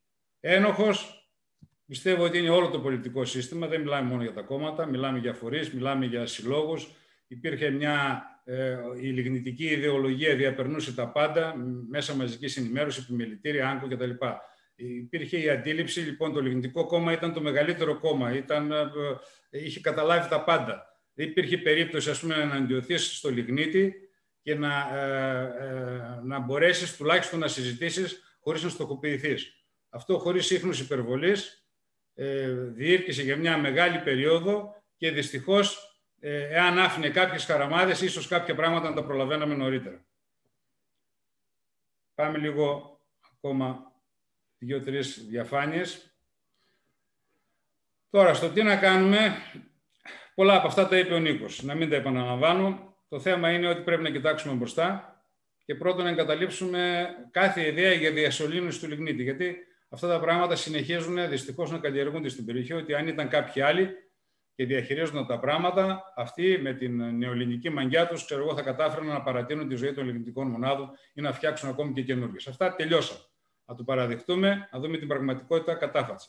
Δεύτερον, για την πολιτική συμφωνία, να αναφέρω απλά το παράδειγμα της Γερμανίας, γιατί μίλησε και ο Νίκος, ότι οι Γερμανοί σε ένα χρόνο ή σε λιγότερο, δεν θυμάμαι καλά, όλα τα κόμματα, με εξαίρεση το ακροδεξιό, το AFP, κάθισαν σε ένα τραπέζι και συμφώνησαν σε χρονοδιάγραμμα, πόρους και διαδικασία, ας πούμε, απανθρακοποίησης της Γερμανίας. Ήδη είχαν κάνει και μια δουλειά παρόμοια με το λιθάνθρακα. Τώρα, στο θέμα των συγκλήσεων, πρέπει να υπάρξει, ας πούμε, ένα κοινό σχέδιο αυτοδιοίκησης, περιφέρειες, ενεργειακών δήμων κτλ. Με κοινό μέτωπο. Γιατί και αυτό το ζήτημα δεν έχει λυθεί, θα τα πει ο Λευτέρης, υποθέτω παρακάτω, είναι πιο αρμόδιος. Όσον αφορά τώρα τα ταμεία, το εθνικό και το ευρωπαϊκό, δεν θα επαναλάβω τα ίδια πράγματα, απλώς θα πρέπει να πω ότι ο κύριος ωφελούμενος, αυτό πρέπει να ξεκαθαρίσει, είναι οι λιγνητικές περιοχές. Δηλαδή είναι κάτι το οποίο πλέον τίθεται να αμφιβόλω κάθε τόσο. Βλέπουμε και για λόγους ψυχοθερικούς κυρίως να λέμε ότι θα πάνε και λεφτά και στην Καστοριά, θα πάνε και στη Γραβενά, τώρα ζητάει και το Αλιβέρι, πρέπει να πάρουν και 5-6 νησιά. Δηλαδή θα πρέπει να γίνει σαφές ότι το πρόγραμμα αυτό αφορά τους ενεργειακούς δήμους και τις πληττόμενες περιοχές. Επίσης, μέσα στη χρηματοδότηση και το ΕΣΠΑ πρέπει να έχει ανάλογο αναπροσανατολισμό και όλος ο τοπικός πόρος, όσους απόμεινε τέλος πάντων, θα πρέπει να κατευθυνθεί προς τα εκεί. Πάμε λίγο παρακάτω.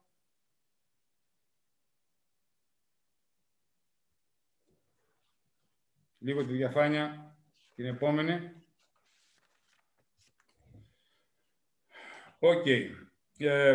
τέλος πάντων προχώρησε σε δεύτερη. Έκανε σάλμα σε μια διαφάνεια. Μην πω πήδηξες μια διαφάνεια και αρχίσει ο άλλος πάλι να βάζει, εμπνευστεί και βάζει διπλωτσόντες. Λοιπόν, συνεχίζω με τις προϋποθέσεις.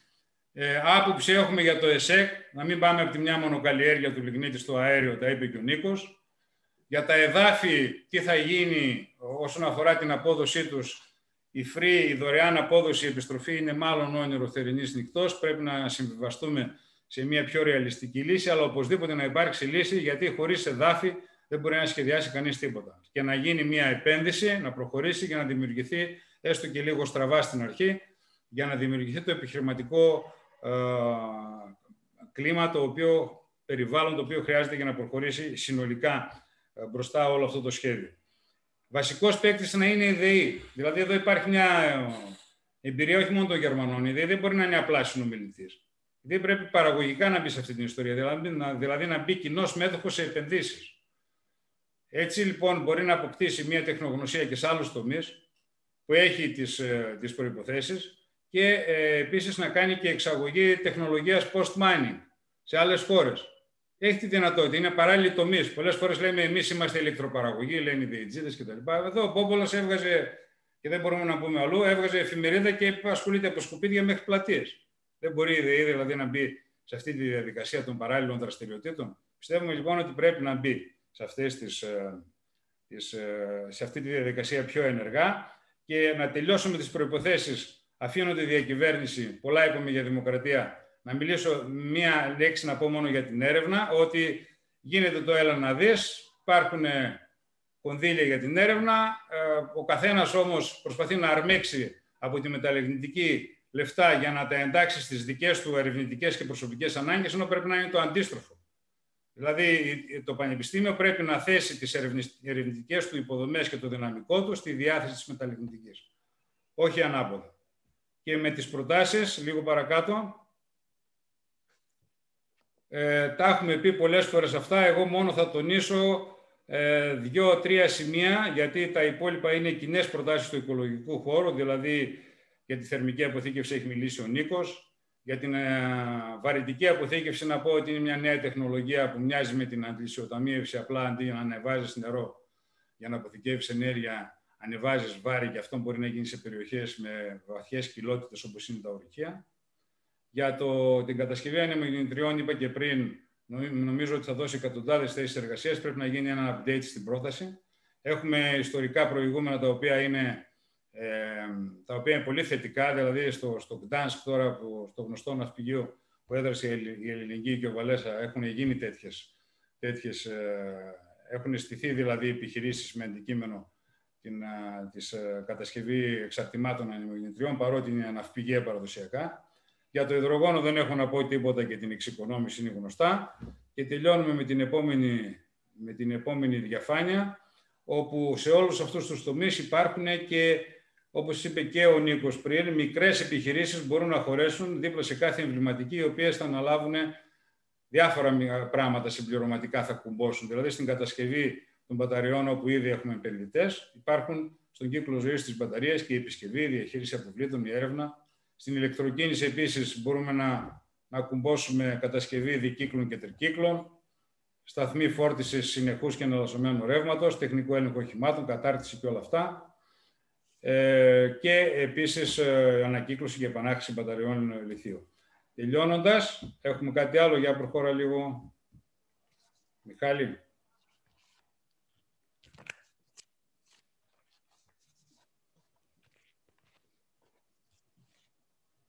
Δεν βγαίνει η επόμενη.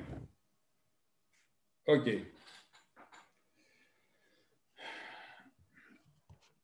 Λοιπόν, δεν πειράζει. Εντάξει, απλά επαναλάμβανε η προηγούμενη διαφάνεια αυτό που είπε και ο Νίκος, ότι πρέπει να πιέσουμε για τον κανονισμό για τις αειφορικές επενδύσεις. Για αυτό το regulation, το οποίο είναι ένα ζήτημα που ουσιαστικά είναι και ζήτημα της περίοδου. Νομίζω έχει και μια επικαιρότητα, γιατί παίζονται διάφορα παιχνίδια και πρέπει να το δούμε κάποια στιγμή πιο οργανωμένα.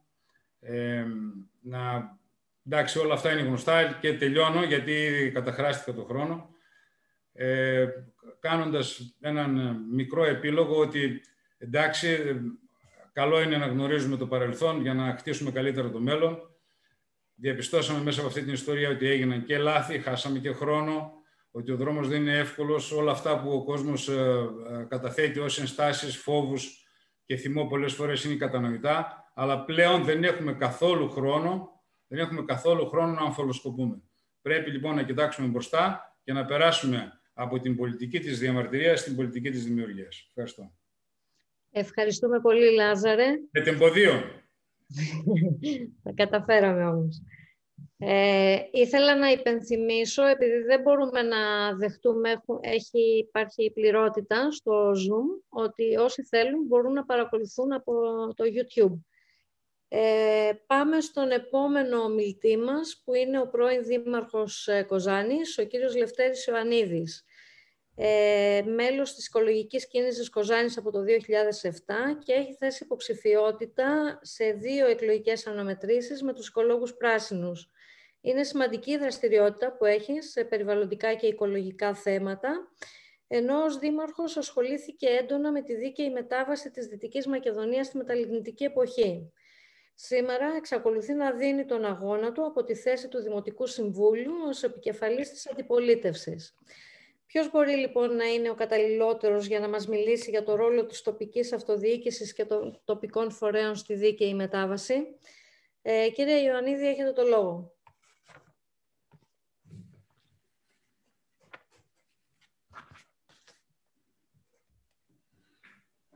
Ευχαριστώ πάρα πολύ και θα επιδιώξω... Μ' ακούτε? Ναι, σας ακούμε.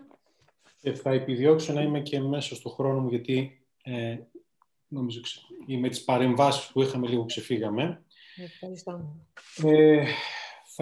Θα προσπαθήσω να κάνω μια εισήγηση στον χρόνο που έχω, μιλώντας για το ρόλο των τοπικών κοινωνιών και της τοπικής αυτοδιοίκησης, προσπαθώντας να αναδείξω λίγο τη σημασία που έχει η συμμετοχή και της τοπικής αυτοδιοίκησης και των τοπικών φορέων και των τοπικών κοινωνιών σε αυτή τη διαδικασία του παραγωγικού μετασχηματισμού μιας περιοχής. Θα μιλήσουμε λοιπόν για το τι κάναμε τα τελευταία 5 χρόνια, με βάση αυτό το δεδομένο, όχι γενικά και αόριστα τι κάναμε, στο πώς προσπαθήσαμε να εμπλέξουμε από τη θέση της Δημοτικής Αρχής στο Δήμο της Κοζάνης φορείς και θεσμικούς φορείς, μη κυβερνητικές οργανώσεις, επαγγελματικά σωματεία, τους εκπροσώπους των εργαζομένων σε όλη αυτή την προσπάθεια που κάναμε, γιατί αναγνωρίσαμε ότι η προσπάθεια πρέπει να είναι συλλογική. Ποια είναι η κατάσταση σήμερα πάνω σε αυτό το θέμα και κυρίως τι πρέπει να αλλάξει. Το 2015 λοιπόν το πρόβλημα ήταν ότι όλα τα στοιχεία έδειχναν ότι η Δυτική Μακεδονία οδεύει ταχαίως στην μετά τον λιγνίτη εποχή. Τα ανέφερε προηγουμένως ο Νίκος. Ήταν εμφατικά το 2015, τον Δεκέμβρη, είχαμε τη Συμφωνία του Παρισιού, που πραγματικά ήταν ένα σημείο ορόσημο, όπου επιτάχυνε τις διαδικασίες απολιγνητοποίησης και αλλαγής του ενεργειακού χάρτη, όχι μόνο στην Ελλάδα βέβαια, αλλά παγκόσμια. Δυστυχώς δεν είχε δρομολογηθεί καμία επί της ουσίας ουσιαστική πρωτοβουλία συνεκτική και οργανωμένη για την ομαλή προσαρμογή της περιοχής στη νέα πραγματικότητα. Και νομίζω, όπως ο Λάζος έδειξε με τον δικό του τρόπο, το μοναδικό, ότι υπήρξε και μία άρνηση της πραγματικότητας. Και θα έλεγα ότι το βασικό στοιχείο για να λύσεις ένα πρόβλημα είναι ότι πρέπει να τα αναγνωρίσεις, πρέπει να καταλάβεις ότι έχεις πρόβλημα. Αυτό είναι το αρχικό στοιχείο, η αρχή μιας διαδικασίας επίλυσης ενός προβλήματος. Οι στόχοι μας. Να ανοίξουμε το διάλογο. Είναι σημαντικό να βοηθήσουμε στη συνειδητοποίηση του προβλήματος. Και αυτό πιστεύουμε ότι θα γίνει συζητώντας το θέμα και προτείνοντάς το στους πολίτες. Να διαμορφωθεί μια συναντήληψη μεταξύ των φορέων και να δρομολογηθούν συγκεκριμένες πρωτοβουλίες.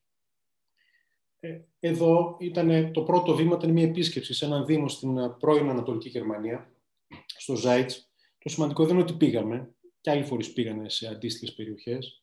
Το σημαντικό είναι όμως ότι επιδιώξαμε να είναι μια συλλογική προσπάθεια. Και όπως θα δείτε, στη συγκεκριμένη επίσκεψη με πρωτοβουλία του Δήμου, δική μου, συμμετείχε πρώτος του Πανεπιστημίου, του ΤΕΗ, της Αναπτυξιακής, του Ερευνητικού, του ΕΚΕΤΑ και της Περιφερειακής Ένωσης Δήμων. Άρα προσπαθήσαμε να χτίσουμε μια ομάδα, η οποία θα δούλευε γύρω από τα ζητήματα της απολιγνητοποίησης, της μετάβασης, της μεταλιγνητικής εποχής. Σημείο ορόσημο, θα έλεγα εγώ. Η συζήτηση που διοργανώσαμε για τη μετάβαση στη Δυτική Μακεδονία. ομιλητές ήταν και ο Λάζος και ο Νίκος, αλλά κυρίως προσκλήθηκαν άπαντες να τοποθετηθούν. Και βεβαίως συνδιοργανώθηκε με πάρα πολλούς φορείς. Και γιατί όλοι? Γιατί προφανώς ο σχεδιασμός μιας τέτοιας διαδικασίας προϋποθέτει τη συμμετοχή, τη συνεργασία και την συζήτηση όλων, σε όλο το φάσμα το ιδεολογικό, πολιτικό ή όπως θέλετε ορίστε το. 2017, επίσκεψη στις Βρυξέλλες, μια από τις πολλές, συνάντηση με τον Κλάους Δίτερ Μπόρχαρτ, τον άνθρωπο ο οποίος είναι υπεύθυνος εκ μέρους της Ευρωπαϊκής Επιτροπής, της DG Energy, για την υλοποίηση το ξεδίπλωμα της πρωτοβουλίας Call Regions in Transition, ή το Just Transition όπως πήρε την ονομασία τώρα. Η συνάντηση αυτή έγινε μετά από διαμεσολάβηση του Ευρωβουλευτή των Πρασίνων τότε, του Κλοντ Τουρμές, και θα έλεγα ότι η συνάντηση που δρομολόγησε πολλά πράγματα αφενός, αλλά έβαλε τη Δυτική Μακεδονία στο οπτικό πεδίο της Ευρωπαϊκής Επιτροπής. Και αυτό έχει σαν αποτέλεσμα να είναι μία από τις 4 περιφέρειες πιλότους στην πρωτοβουλία της Ευρωπαϊκής Επιτροπής στο Call Regions in Transition.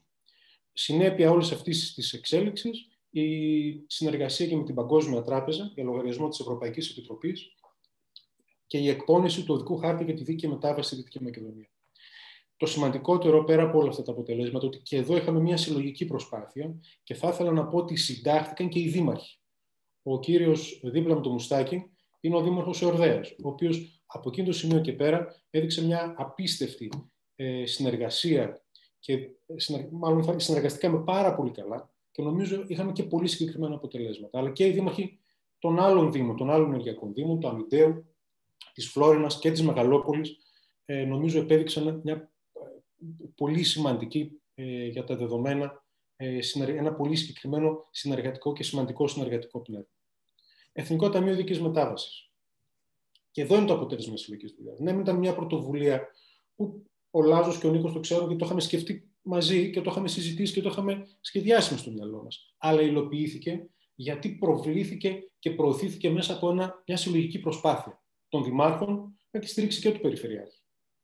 Να υπενθυμίσω βέβαια ότι λίγους μήνες πριν προσπαθούσαν οι τοπικοί φορείς να πετύχουν την εξαίρεση της διαδικτυακής δραστηριότητας από το Ευρωπαϊκό Σύστημα Εκπομπών Διοξειδίου του Άνθρακα.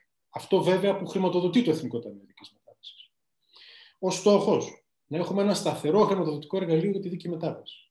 Όλα αυτά που συζητάμε τώρα είναι πριν μπει στη συζήτηση το Ευρωπαϊκό Ταμείο Δίκαιης Μετάβασης, πριν υπάρξει η Ευρωπαϊκή Πράσινη Συμφωνία, πριν δρομολογηθούν όλα αυτά τα οποία βλέπουμε να δρομολογούνται τον τελευταίο 1,5 χρόνο. Δυστυχώς, όπως υπόθηκε προηγουμένως, πριν από λίγο είχαμε μια αρνητική εξέλιξη. Το ετήσιο ποσοστό κατανομής από το 6% για το 2020, για το έτος 2020, έπεσε στο 1%. Και αυτό είναι ένας πολύ κακός ιονός, ένα πολύ κακό σημάδι, το οποίο επιβάλλεται να αλλάξει και να ανατραπεί από το 2021 και μέχρι το 2030. Δεδομένου ότι χρειάζονται και εθνικοί πόροι για την δίκαιη μετάβαση. Και βέβαια όλη αυτή η προσπάθεια ξεκίνησε πολύ νωρίτερα. Το αποτέλεσμα ήρθε το 2018, αλλά οι πρώτες παρεμβάσεις ξεκίνησαν από το 2015-2016, με πολύ σημαντική δουλειά που είχε γίνει, με πίεση πολιτική και επαναλαμβάνω, με την συνεργασία των δημάρχων. Ευρωπαϊκό Ταμείο Δίκαιης Μετάβασης. Μια άλλη πρωτοβουλία που ξεκινήσαμε και στην οποία συμπαρατάχθηκαν οι δήμαρχοι όχι μόνο της Ελλάδος, όχι μόνο οι δήμαρχοι της περιοχής της Δυτικής Μακεδονίας, αλλά και οι δήμαρχοι και από άλλες περιοχές, αλλά κυρίως οι εργαζόμενοι. Το 2017, με μια επιστολή κοινή που την υπογράφουν εκπρόσωποι αυτών των φορέων που βλέπετε, ο εκπρόσωπος της ΓΕΝΟΠΔΕΗ, της ΓΕΣΕ, ζητάμε τη θέσπιση Ευρωπαϊκού Ταμείου Δίκαιης Μετάβασης στα πλαίσια της αναθεώρησης του ETS. Δίπλα είναι η απάντηση του Μιγγέλ Αρίας Κανιέτε. Θα έλεγα ότι είναι μια από τις πρώτες προσπάθειες να ανοίξει η συζήτηση για την ανάγκη να υπάρξει ένας ευρωπαϊκός μηχανισμός στήριξης των περιοχών, των περιφερειών που βρίσκονται σε μετάβαση. Δεν ισχυρίζομαι ότι αυτό προκάλεσε αυτό που ζούμε σήμερα, αλλά παρόλα αυτά δείχνει την προσπάθεια που έγινε και θα έλεγα ότι ένας σπόρος έπεσε και μια δουλειά έγινε και μάλιστα αρκετά σημαντική. Η συνεργασία με τους εργαζόμενους. Εδώ είναι λίγο το 2007, λίγο πιο πριν με τον Γιώργο τον Αδαμίδη ανταλλάσσαμε έντονα δελτία τύπου με προσωπικές αιχμές και επιθέσεις. Αλλά κάποια στιγμή καταλάβαμε όλοι ότι αυτό δεν μπορεί να πάει άλλο και η συνεργασία όλων μας είναι η απαραίτητη προϋπόθεση για να δούμε την επόμενη μέρα με μια στοιχειώδη αισιοδοξία. Και αυτή η συνάντηση δρομολογήθηκε μια στενότερη συνεργασία και με τους εργαζόμενους, που είχε και αυτό πολύ συγκεκριμένα και σαφή αποτελέσματα. Το Φόρουμ των Δημάρχων, όπου ξέρετε λίγο πολύ, συμμετέχουν μη κυβερνητικές οργανώσεις, ξεκίνησε μια πρωτοβουλία του Δήμου Κοζάνης και του ΒΒΕΦ. Συμμετείχαν όλοι οι δήμαρχοι, συμμετέχουν οι δήμαρχοι της Ελλάδος. Χαίρομαι που εξελίσσεται και μεγαλώνει αυτή η πρωτοβουλία, αλλά από εδώ και πέρα πρέπει να πάει και ένα βήμα παραπάνω. Όχι απλά να συναντιόμαστε μια φορά το χρόνο, αλλά να αποκτήσει μια πιο θεσμική υπόσταση, να αποτελέσει ένα εργαλείο το οποίο θα έχει μεγαλύτερη παρεμβατικότητα στα σημεία λήψης των αποφάσεων. Πού βρισκόμαστε σήμερα? Λίγος πολύ τα ξέρετε, το 23 σβήνουν οι μονάδες, το 28 σβήνει και σταματάει ως Λιγνητική το Λεμαΐδα 5. Αναμένουμε δύσκολα χρόνια, αναμένουμε μια δύσκολη περίοδος για την περιοχή τα επόμενα χρόνια. Οι θέσεις εργασίας, εδώ ποικίλουν οι αριθμοί. Σε κάθε περίπτωση η περιοχή θα επηρεαστεί δραματικά, θα επηρεαστεί πολύ, θα χαθούν θέσεις εργασίας και θα αλλάξει ο κοινωνικός και οικονομικός χαρακτήρας της. Ολοκληρώθηκε η διαβούλευση για το Master Plan, τα είπαν οι προηγούμενοι, τα είπε καλά ο Νίκος.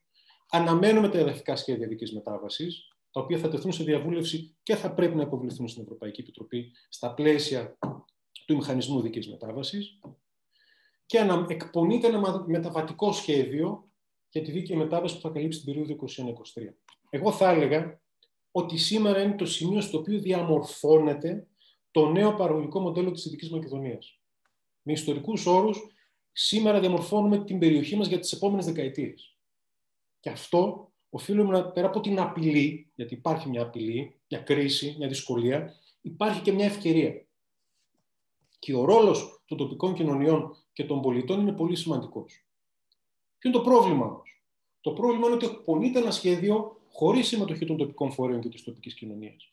Και ενίοτε νιώθω, μιλώντας και την διάσταση των σχέσεων μεταξύ του κέντρου και της περιοχής και των εκπροσώπων της περιοχής, ότι έχουμε από τη μια την κυβέρνηση και το Υπουργείο που δεν έχει πολύ διάθεση να ακούσει, αλλά και από την άλλη έχουν τους τοπικούς φορείς που ακόμα δεν έχουν καταφέρει να αποκτήσουν ενιαία και συνεκτική πρόταση.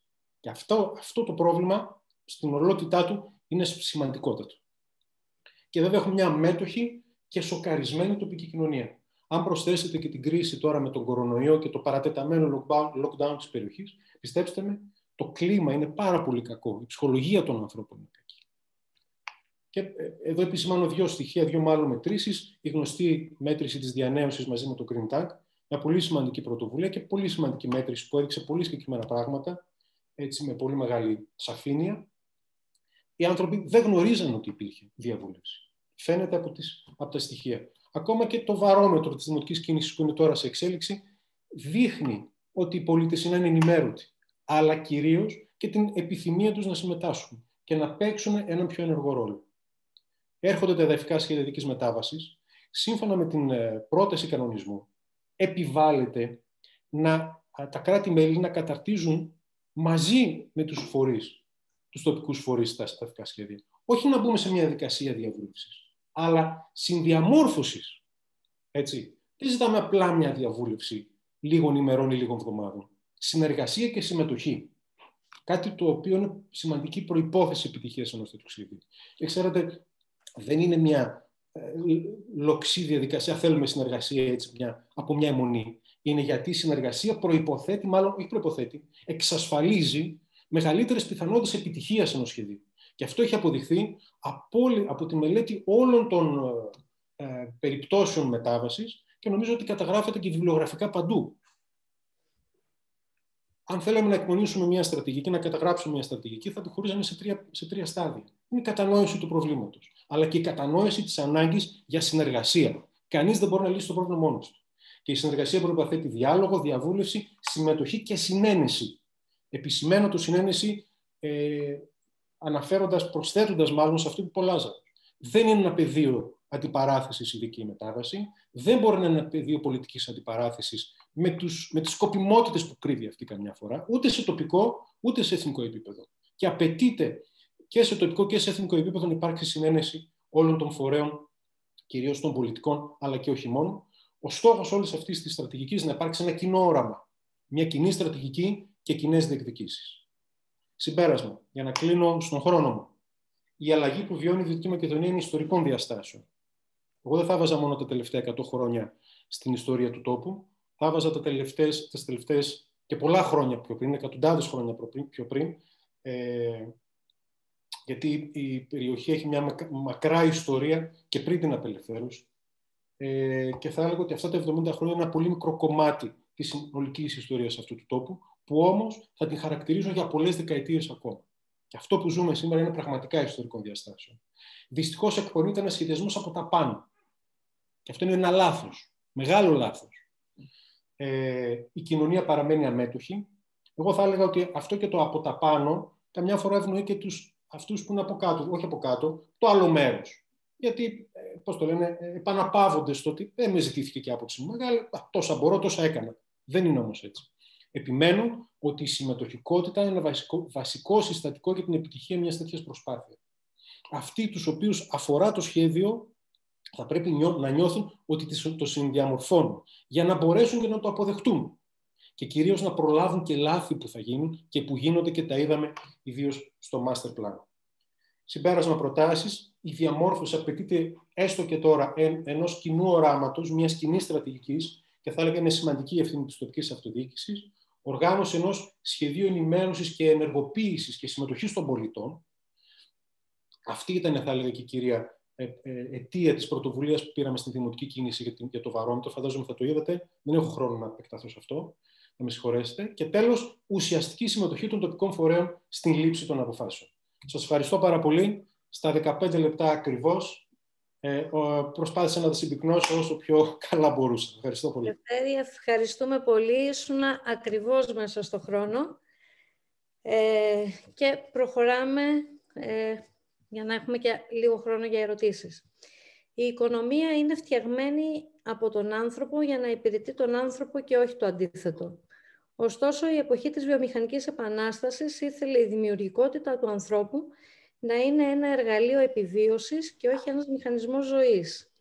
Η μετάβαση στη μεταλιγνιτική εποχή απαιτεί και αλλαγή νοοτροπίας, απαιτεί αλλαγή της κοινωνίας. Για τον κοινωνικό μετασχηματισμό θα μας μιλήσει η φιλόλογος, συγγραφέας, εκδότρια και δημοσιογράφος και υπεύθυνη δράσεων του περιοδικού Παρέμβαση, η κυρία Δήμητρα Καραγιάννη. Υπήρξε συντονίστρια της Ομάδας Πολιτισμού του Δήμου Κοζάνης και δραστηριοποιείται συστηματικά σε θέματα πολιτιστικά και ζητήματα ευρύτερου πνευματικού και κοινωνικού ενδιαφέροντος. Νομίζω ότι είναι η πιο κατάλληλη ομιλία για κλείσιμο και θα ρίξει και λίγο φως και στο χακάρισμα που είδαμε, αλλά και στην πικρία που βγάζουν στο τσάτ αρκετοί συμπατριώτες μας. Κυρία Καραγιάννη, έχετε το λόγο. Καλησπέρα σας. Θέλω να ευχαριστήσω καταρχάς τον Νίκο Μάντζαρ για την ευγενική πρόσκληση στη σημερινή εκδήλωση και να συγχαρώ τον Green Tank και το Χάινριχ Μπελ για την πρωτοβουλία. Το θέμα της μετάβασης, ένα θέμα που βρισκόταν στη σκιά μέχρι πριν λίγα χρόνια, απολαμβάνει πλέον τα φώτα της δημοσιότητας όσο ποτέ, όμως τόσο αργά. Είμαι φιλόλογος, είμαι εκδότρια, άνθρωπος του πολιτισμού, δεν είμαι τεχνικός ούτε πολιτικός. Η συμμετοχή μου στη σημερινή εκδήλωση, λοιπόν, όπως είπατε, έχει να κάνει με την άλλη διάσταση της μεταλιγνητικής εποχής, την κοινωνική και την ανθρώπινη. Οπότε θα αλλάξω λίγο το ύφος της συζήτησης. Έχουμε συνηθίσει να αντιμετωπίζουμε τη μετάβαση ως ένα γεγονός τεχνικό, πολιτικό, οικονομικό. Αυτό όμως που πρέπει να γίνει επίσης αντιληπτό είναι ότι μιλώντας για μετάβαση μιλάμε για ένα θέμα βαθιά κοινωνικό, αφού επηρεάζει τις ζωές τόσων ανθρώπων.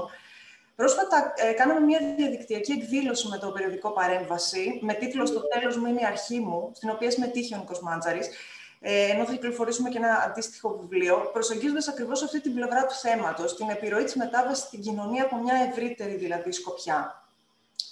Θα χρησιμοποιήσω τις 3 βαθμίδες του χρόνου για να περιγράψω τη μετάβαση, το παρελθόν, το παρόν και το μέλλον. Ξεκινώντας από το παρελθόν, λοιπόν.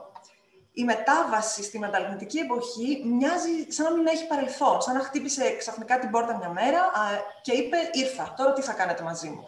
Είναι όμως έτσι, όχι βέβαια, όπως βέβαια προαναφέρθηκε, Απλώς μετάβαση ήταν κάτι σαν ένα κοινό μυστικό, που κανείς δεν ήθελε να το προφέρει και κανείς να το ομολογήσει με όλες τις παραμέτρους και βέβαια με το τίμημα μιας τέτοιας ομολογίας.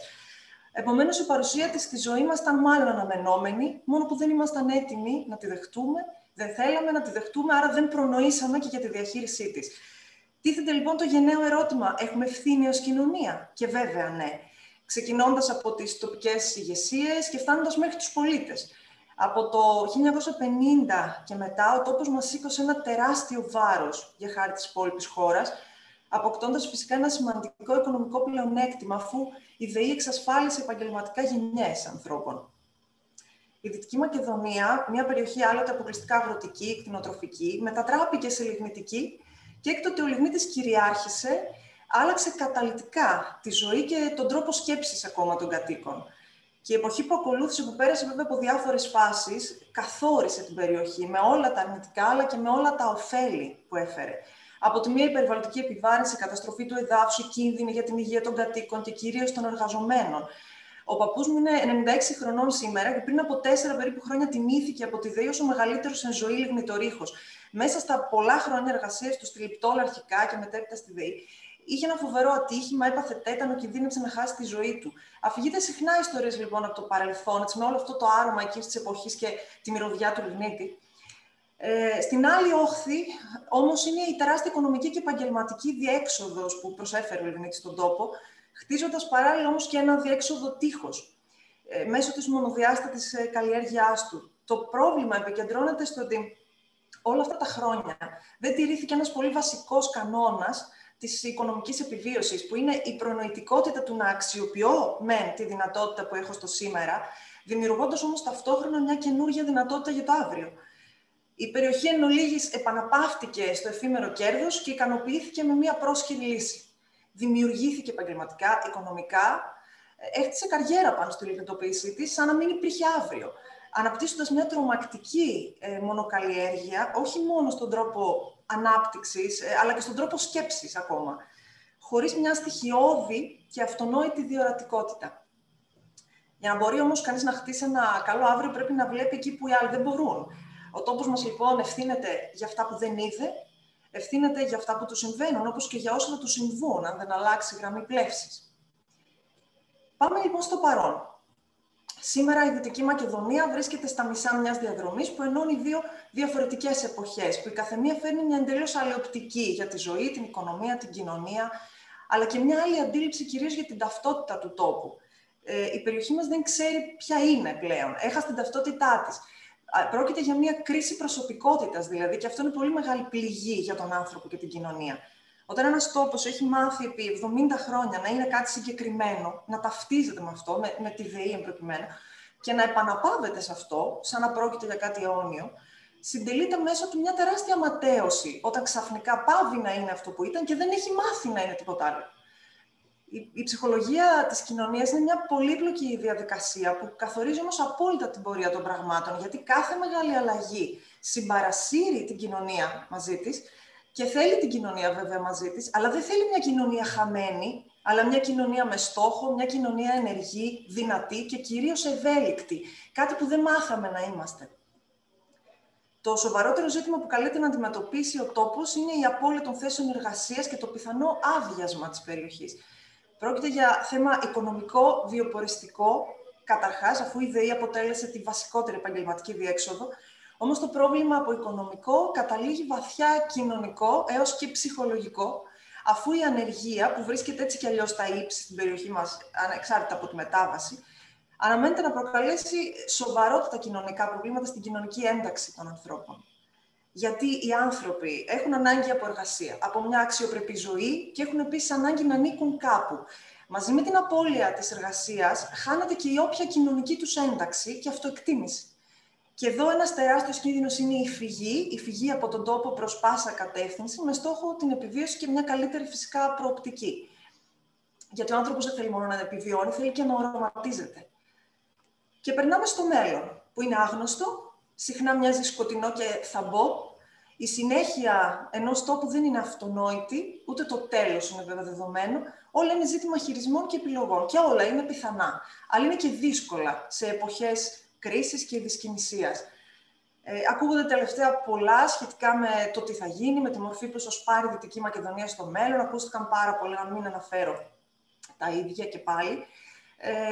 Προκύπτουν πάρα πολλά ερωτήματα, πάρα πολλοί προβληματισμοί για το αν θα είναι δίκαιη μετάβαση, τι μας επιφυλάσσει στο μέλλον, δεδομένου του ότι δεν έχει γίνει η απαιτούμενη προεργασία και ή περιοριζόμαστε σε συζητήσεις, συμφωνίες, διαφωνίες, όχι σε δυναμικές λύσεις.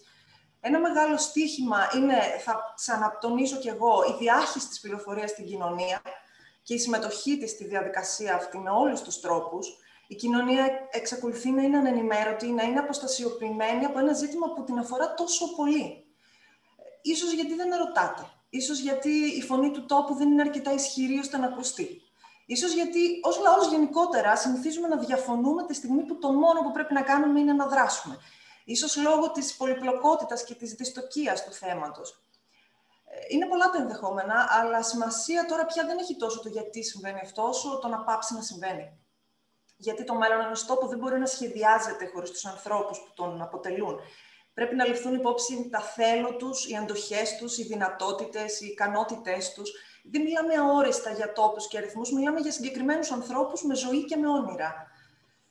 Ο μόνος λοιπόν τρόπος για να γίνει αυτή η κρίση ευκαιρία, αν απέμεινε κάποια πιθανότητα για κάτι τέτοιο, είναι η προϋπόθεση της κοινωνικής συμμετοχής και της ενεργοποίησης των τοπικών δυνάμεων, φορέων, επιχειρήσεων, ανθρώπων κτλ. Και αυτό πρέπει να γίνει με όλα τα μέσα, με οργανωμένους μηχανισμούς και κυρίως με λέξεις και με πράξεις που να μιλάνε στην καρδιά του προβλήματος, αλλά και στην καρδιά των ανθρώπων.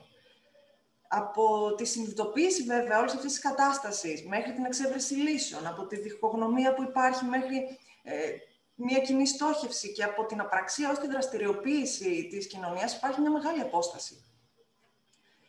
Είναι αλήθεια πως δεν είναι εύκολο να αλλάξει κανείς προορισμό στα μισά της διαδρομής. Είναι αλήθεια πως δεν είναι εύκολο να επιτευχθεί σύμπνοια σε ένα τόσο πολύπλοκο πρόβλημα. Είναι αλήθεια πως δεν μπορούν εύκολα να επιβιώσουν αγνές προθέσεις πίσω από ένα ζήτημα αυτού του μεγέθους. Είναι αλήθεια πως δεν είναι εύκολο να βρούμε το δρόμο μας γενικά. Όλα αυτά είναι αλήθεια, αλλά επίσης είναι αλήθεια πως δεν έχουμε πια χρόνο για άλλες τέτοιου είδους αλήθειες. Κατά την ταπεινή μου άποψη, όταν οι καταστάσεις δυσκολεύουν, μετασχηματίζεσαι και προχωράς. Οφείλουμε λοιπόν ως τόπος να μετασχηματιστούμε, να συνεργαστούμε, να παράξουμε ιδέες και να διεκδικήσουμε. Να διεκδικήσουμε πόρους, επιλογές και ένα δικαίωμα σε ένα δίκαιο μέλλον. Σε αυτή τη διαδικασία η κοινωνία πρέπει να έχει λόγο και φωνή, να κατανοήσει το θέμα, να έχει αντίληψη της κρισιμότητάς του, για να μπορέσει να μεταξελιχθεί όχι σε κάτι που θα της επιβάλλουν να είναι, ή που τυχαία θα καταλήξει αυτό, αλλά να μεταξελιχθεί σε αυτό που μπορεί και που θέλει να είναι και σε αυτό που μπορεί να υποστηρίξει. Έχουν συζητηθεί κατά καιρούς διάφορες εναλλακτικές προτάσεις. Το βέβαιο είναι ότι θα πρέπει να γίνει μια σύζευξη ιδεών, δυνατοτήτων και ρεαλιστικών λύσεων. Κάποιες από αυτές μπορούν να εντοπιστούν στην αξιοποίηση της βιομηχανικής κληρονομιάς της περιοχής, μέσω της ανάπλασης χώρων, της μετατροπής τους σε επισκέψιμα σημεία, την αξιοποίηση του πρωτογενούς τομέα με νέους όρους, με νέες ευκαιρίες, την αξιοποίηση όλων των ευρωπαϊκών προγραμμάτων και την ενίσχυση της εξωστρέφειας του τόπου μας, που είναι ένας τομέας στον οποίο υστερεί ο τόπος σημαντικά. Όλο αυτό το σχήμα όμως πρέπει να λειτουργήσει αλυσιδωτά και όχι το ένα αποκομμένο από το άλλο. Αυτό το ένα θα πρέπει να τροφοδοτεί το άλλο. Να αξιοποιηθούν δηλαδή όλες οι πτυχές της κοινωνικής δημιουργικότητας και όλες οι δυνατότητες που η περιοχή της παραμέρισε για χάρη του λιγνίτη, όλα αυτά τα χαρακτηριστικά που κάνουν τον τόπο μας διαφορετικό από τους άλλους. Και μην ξεχνάμε ότι αυτό που μας κάνει διαφορετικούς είναι και αυτό που μπορεί να μας κάνει ξεχωριστούς. Ένας τομέας στον οποίο θέλω να σταθώ είναι ο πολιτισμός. Και αναφέρομαι σε αυτόν πρώτον γιατί τον γνωρίζω από μέσα και δεύτερον γιατί πιστεύω στη δύναμή του. Είναι ένα πανίσχυρο μέσο έκφρασης απόψεων, είναι δείκτης των αξιών αλλά και του βαθμού στον οποίο αυτές πραγματώνονται. Οι τέχνες, τα γράμματα, η λαογραφία, ο πολιτισμός σε κάθε εκδοχή του, ειδικά αν συνδυαστεί με άλλους τομείς όπως η εξωστρέφεια ή ο εναλλακτικός πολιτιστικός τουρισμός, έχει τη δύναμη όχι μόνο να εκφράσει το σήμερα με έναν κατανοητό τρόπο στον απλό πολίτη, αλλά έχει τη δυνατότητα να ανοίγει δρόμους και να χαράσει πολιτική, όχι με την έννοια φυσικά τη στενή της πολιτικής, αλλά με την έννοια του σχεδιασμού, των ρεαλιστικών λύσεων και της τέχνης του εφικτού. Δηλαδή μετασχηματίζοντας τον τόπο μας σε κάτι άλλο. Η πλούσια πολιτιστική παραγωγή και παράδοση που έχουμε μπορεί και πρέπει να βγει από το θεωρητικό, έτσι, το πιο φιλολογικό σε εισαγωγικά χαρακτήρα της και να αποκτήσει ρόλο αναπτυξιακό. Έτσι, ο πολιτισμός μπορεί να αποτελέσει κινητήριο δύναμη και να κυριαρχήσει και στο μετά του τόπου, δηλαδή να δώσει τον τόπο ταυτότητα. Είναι μια ρεαλιστική εναλλακτική προοπτική που θεωρώ ότι είναι ικανή να διαμορφώσει ένα νέο προφίλ για τη Δυτική Μακεδονία ή να αποτελέσει ένα σημαντικό κομμάτι του. Άλλωστε, ο πολιτισμός που έχει ηθικό ύψος μπορεί να έχει και αγωνιστικό πλάτος. Η μετάβαση, λοιπόν, σε μια εποχή που θέλουμε να δικαιώνει τον τόπο και να μην τον απαξιώνει, εμπεριέχει συγκεκριμένες προϋποθέσεις. Εύστοχες επιλογές, διορατικότητα, διεκδίκηση, συμμετοχή, αλλαγή στον τρόπο σκέψης, ιδέες, ενέργεια και πάθος και συνεργασία. Πριν λίγες μέρες κυκλοφόρησε ένα βιβλίο που έκανα για τη Δυτική Μακεδονία με κείμενα για την περιοχή και με εικόνες 9 εξαιρετικών φωτογράφων του τόπου και το έκανα θεωρώντας πως ο τόπος μας έχει ανάγκη να γνωρίσει ξανά τον εαυτό του, να τον επαναπροσδιορίσει, να αναδείξει τα θετικά του στοιχεία. Θα ήθελα λοιπόν να τελειώσω με ορισμένες από αυτές τις εικόνες του βιβλίου, εικόνες της Δυτικής Μακεδονίας, και να προσθέσω κλείνοντας κάτι που είχε πει ο Μπέρναρντ Σόου. Οι άνθρωποι που πάνε μπροστά σε αυτόν τον κόσμο είναι αυτοί που σηκώνονται, αναζητούν τις συνθήκες που θέλουν και αν δεν τις βρουν, τότε τις διαμορφώνουν μόνοι τους. Το ίδιο και οι τόποι. Σας ευχαριστώ πολύ. Σας προβάλλω και το βίντεο. Ευχαριστούμε πολύ, Δήμητρα.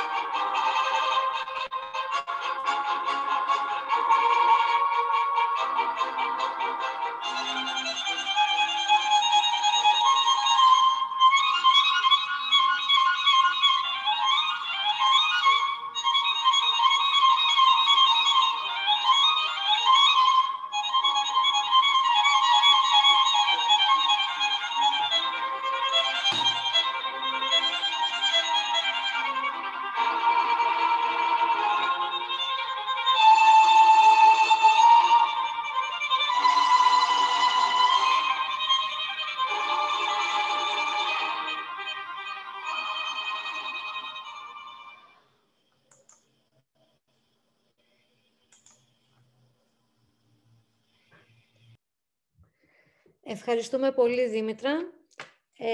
Πάμε στις ερωτήσεις. Έχουμε ήδη υπερβεί βέβαια το χρόνο, οπότε θα μειώσουμε. Θα ξεκινήσω από μία του κυρίου Αντώνη Πετρόπουλου προς τον Νίκο το Μάτζαρη. Υπάρχει κίνδυνος να γίνει υπερβολική κερδοσκοπία με την τιμή του άνθρακα και αυτή να καταρρεύσει με αρνητικά αποτελέσματα στη δίκαιη μετάβαση? Μάλιστα. Όχι. Ο λόγος είναι ότι υπάρχουν πολλές ασφαλιστικές δικλείδες στη σχετική οδηγία. Δηλαδή, υπάρχει ένας μηχανισμός, το λεγόμενο Market Stability Reserve, όταν υπάρχει πλεόνασμα, ας πούμε, τιμών πολύ μεγάλο, αφαιρεί. Έτσι ανεβαίνει η τιμή από τη στιγμή που υπάρχει έλλειμμα. Όταν από την άλλη μεριά δεν έχουμε αρκετά δικαιώματα, μπαίνουν με κάποιο συγκεκριμένο μηχανισμό δικαιώματα στην αγορά. Ελέγχεται πάρα πολύ αυτή η αγορά. Οι θειασότες της ελεύθερης οικονομίας δεν τους αρέσει αυτό το πράγμα, αλλά ο λόγος που ελέγχεται είναι για να μπορεί να παράγεται μία τιμή η οποία είναι ικανή να προκαλέσει αλλαγές.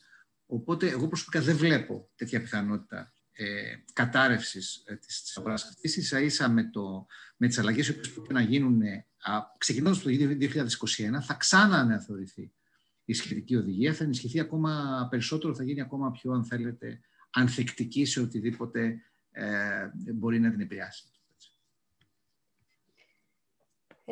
Μία δεύτερη, μάλλον ομαδοποιημένη ερώτηση, αφορά το υδρογόνο. Υπάρχει αρκετό ενδιαφέρον ότι το υδρογόνο φαίνεται να είναι μία προοπτική που συζητείται ευρέως. Τι σημαίνει αυτό για την τοπική κοινωνία, ποιες οι ανάγκες υποδομών για την ανάπτυξή του, είναι μια περιβαλλοντικά βιώσιμη προοπτική, αν αναλογιστεί κανείς ότι μέχρι σήμερα για την παραγωγή του χρησιμοποιείται φυσικό αέριο, που είναι ορυκτό καύσιμο. Ποιος νομίζετε ότι είναι? Νομίζω, Νίκο, πάλι εσύ. Όπως νομίζετε, όποιος θέλει. Θέλετε εγώ? Ναι. Δεν ξέρω, κάποιος άλλος. Νομίζω ο Νίκος. Ναι. Ναι, το υδρογόνο αντιπροσωπεύει μια πολύ μεγάλη ελπίδα να οδηγηθούμε στην απανθρακοποίηση όλης της οικονομίας. Δηλαδή θα συμβάλλει σίγουρα στο στόχο της κλιματικής ουδετερότητας, με πάρα πολλές προϋποθέσεις βέβαια. Καταρχάς πρέπει να είναι πράσινο, και πράσινο είναι όταν η πηγή παραγωγής του είναι η ΑΠΕ και όχι, για παράδειγμα, το ορυκτό αέριο, όπως αναφέρθηκε στην ερώτηση. Σε ό,τι αφορά ειδικά την περιοχή, ναι, υπάρχουν μέσα 2 μονάδες παραγωγής πράσινου υδρογόνου, μόνο αυτό αναφέρεται στο σχέδιο Δίκαιης Αναπτυξιακής Μετάβασης. Οι υποδομές που χρειάζονται είναι συστήματα ηλεκτρόλυσης, αν μιλάμε για πράσινο υδρογόνο, δεν είναι πολύ μεγάλες. Εγώ θα έλεγα πάντως ότι δεν πρέπει να πάμε σε ένα, αν θέλετε, μονοκαλλιέργεια στις τεχνολογίες αποθήκευσης. Το υδρογόνο έχει πάρα πολλά θετικά στοιχεία, αλλά ακόμα δεν είναι όριμη τεχνολογία. Υπάρχουν οριμότερες τεχνολογίες που μπορούν να αναπτυχθούν και σε κάθε περίπτωση πρέπει να εξεταστούν όλες αυτές τις τεχνολογίες για να έχουμε ένα πιο, αν θέλετε, ανθεκτικό μείγμα τεχνολογιών. Μία τέτοια περίπτωση είναι, ειδικά για τη Δυτική Μακεδονία και τη Μεγαλόπολη, είναι μετατροπή υφιστάμενων λιγνητικών μονάδων σε μονάδες αποθήκευσης ενέργειας. Θα παράγεται δηλαδή περίσσια ενέργειας από ΑΠΕ, η οποία θα αποθηκεύεται με τη μορφή θερμότητας και στη συνέχεια θα παράγεται ηλεκτρική ενέργεια, όπως παράγεται κλασικά από λιγνίτη. Μόνο που δεν θα καίγεται λιγνίτης, αλλά θα χρησιμοποιείται η αποθηκευμένη ενέργεια για να κινηθεί ο σχετικός στρόβιλος. Αυτή είναι μία άλλη τεχνολογία, όπως και η ρηξοταμίευση, όπως και οι μπαταρίες. Μην πάμε σε μονοκαλλιέργεια υδρογόνου. Έχουμε μία ερώτηση, η οποία είναι... Συγγνώμη.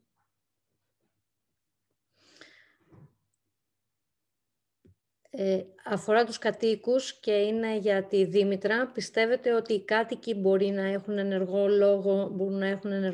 ρόλο στην ενεργειακή μετάβαση που συντελείται? Μπορούν οι ενεργειακές κοινότητες να είναι ένα εργαλείο προς όφελος της κοινωνίας ή λειτουργούν κατά το πρότυπο των μεγάλων επιχειρήσεων? Νομίζω ότι επειδή αφορά ενεργειακές κοινότητες, ίσως είναι καλύτερα να μας την απαντήσει ο Λευτέρης. Ναι, ενεργειακές κοινότητες. Κατά την προσωπική μου άποψη, και νομίζω ότι έχουμε προσπαθήσει πάρα πολλές φορές και ως πολιτική συλλογικότητα αυτοδιοικητική, να αναδείξουμε την ανάγκη συγκεκριμένων πρωτοβουλειών προς τις ενεργειακές κοινότητες. Κάτι που δεν το βλέπουμε ούτε εκ μέρους της τοπικής αυτοδιοίκησης. Η τοπική αυτοδιοίκηση κυρίως αρκείται στο να κάνει ενεργειακές κοινότητες για καλύψει ανάγκες των Δήμων και της περιφέρειας και δεν λαμβάνει ενεργητικές πρωτοβουλίες να εμπλέξει την τοπική κοινωνία. Εγώ πιστεύω, επειδή γίνεται μια πολύ μεγάλη συζήτηση στην περιοχή για τα φωτοβολταϊκά και την χωροθέτησή τους, η καλύτερη απάντηση σε αυτή την κουβέντα που γίνεται δεν είναι να πεις ένα μεγάλο ναι ούτε ένα μεγάλο όχι, αλλά να δρομολογήσεις μια δημοκρατικότερη παραγωγή ενέργειας με τη συμμετοχή των ίδιων των πολιτών. Και προφανώς το εργαλείο των ενεργειακών κοινοτήτων θα μπορούσε να παίξει και να δραματίσει αυτόν τον ρόλο. Δυστυχώς δεν έχει αναπτυχθεί. Ευελπιστώ ότι το επόμενο διάστημα θα δούμε τέτοιες πρωτοβουλίες να γεννώνται. Ήδη υπάρχει μια ενεργειακή κοινότητα μη κερδοσκοπικού σκοπού που έχει πραγματοποιηθεί. Υπάρχουν πολλές κερδοσκοπικού σκοπού που έχουν ένα άλλο χαρακτήρα βέβαια. Ευελπιστώ το επόμενο διάστημα να παίξει πιο σημαντικό ρόλο αν υπάρχει ανάλογη καθοδήγηση και υποστήριξη από την τοπική αυτοδιοίκηση και θα έλεγε και αναγκαία πολιτική βούληση και από την κυβέρνηση να υποστηρίξει πλάνο των ενεργειακών κοινοτήτων, γιατί βλέπουμε από τη μεριά των κυβερνήσεων, της κυβέρνησης τελευταία, να υπάρχει μια πολιτική διαδικασία της περιορισμού των δυνατοτήτων εξάπλωσης των ενεργειακών κοινοτήτων. Ευχαριστούμε, Λευτέρη. Μία ερώτηση για το Λάζαρο. Η ενεργειακή φτώχεια απειλεί τη Δυτική Μακεδονία τώρα που θα κλείσουν οι λιγνητικές μονάδες? Ή αν νομίζετε κάποιος άλλος είναι απενεργοποιημένο, πρέπει να ενεργοποιήσεις το μικρό... Ωραία. Ναι. Η ενεργειακή φτώχεια αφορά περισσότερο το ζήτημα του νοικοκυριού, δηλαδή τη δυνατότητα που έχει ο άνθρωπος να καλύψει με ένα μικρό ποσοστό του εισοδήματός του τις ενεργειακές του ανάγκες, είτε είναι θέρμανση, είτε είναι φωτισμός κτλ. Είναι κάτι το οποίο δεν αφορά μόνο τη Δυτική Μακεδονία, δηλαδή έχει να κάνει συνολικά με την ενεργειακή πολιτική των κυβερνήσεων, πόσο δίνουν, ας πούμε, τα κίνητρα και τις δυνατότητες στους ανθρώπους να μειώσουν στα νοικοκυριά, να μειώσουν τις απαιτήσεις σε ενέργεια, και οι ενεργειακές κοινότητες είναι σε αυτή την κατεύθυνση, είναι ένα μέτρο. Και δεύτερον, να μπορέσουν την όποια ενέργεια χρειαστούν να την προμηθευτούν σε πιο προσιτές τιμές. Εδώ υπάρχουν διάφορες προσεγγίσεις. Για παράδειγμα, το επίδομα θέρμανσης, το οποίο είναι και στην επικαιρότητα, ουσιαστικά σου δίνει απλά τη δυνατότητα να έχεις μια διευκόλυνση οικονομική, αλλά καταναλώνοντας πρώτες ύλες, δηλαδή επιδοτεί το πετρέλαιο. Σε περιοχές όπως είναι η δική μας, σε ορεινές περιοχές, σε περιοχές που έχουν βαρύς χειμώνες και τα λοιπά, και τώρα τελευταία έχουν αλλάξει τα πράγματα, για μας, για τον οικολογικό χώρο, θα ήταν προτιμότερο αυτό να δίνεται με άλλη μορφή, δηλαδή σαν μια πρόσθετη ενίσχυση ή σε ένα πρόσθετο πρόγραμμα παράλληλα με το εξοικονομώ, ούτως ώστε ο κάτοικος της περιοχής να παίρνει ένα επιπλέον επίδομα μόνωσης, θα το έλεγα, και όχι επίδομα θέρμανσης, να έχει τη δυνατότητα να διαλέξει, να χρησιμοποιήσει αυτά τα λεφτά που θα έπαιρνε μέσω του επιδόματος θέρμανσης για να κάνει ακόμα πιο εύκολη μια διαδικασία εξοικονόμησης στο σπίτι του, μια διαδικασία, ας πούμε, η οποία ήταν παράλληλη με το εξοικονομώ. Υπάρχουν δηλαδή διάφοροι μηχανισμοί για την αντιμετώπιση της ενεργειακής φτώχειας. Τώρα νούμερα δεν έχω μπροστά μου, αλλά γενικά δεν είμαστε και πολύ ευχαριστημένοι στην Ελλάδα με το ζήτημα αυτό. Εντάξει, υπάρχουν δηλαδή περιθώρια να βοηθηθεί ο κόσμος πάρα πολλά. Σε ευχαριστούμε, Λάζαρε. Και η επόμενη ερώτηση είναι για τη Δήμητρα. Με ποιον τρόπο ο τομέας του πολιτισμού μπορεί να συμβάλλει σε μια κοινωνικά δίκαιη μετάβαση για τη Δυτική Μακεδονία? Με πάρα πολλούς τρόπους.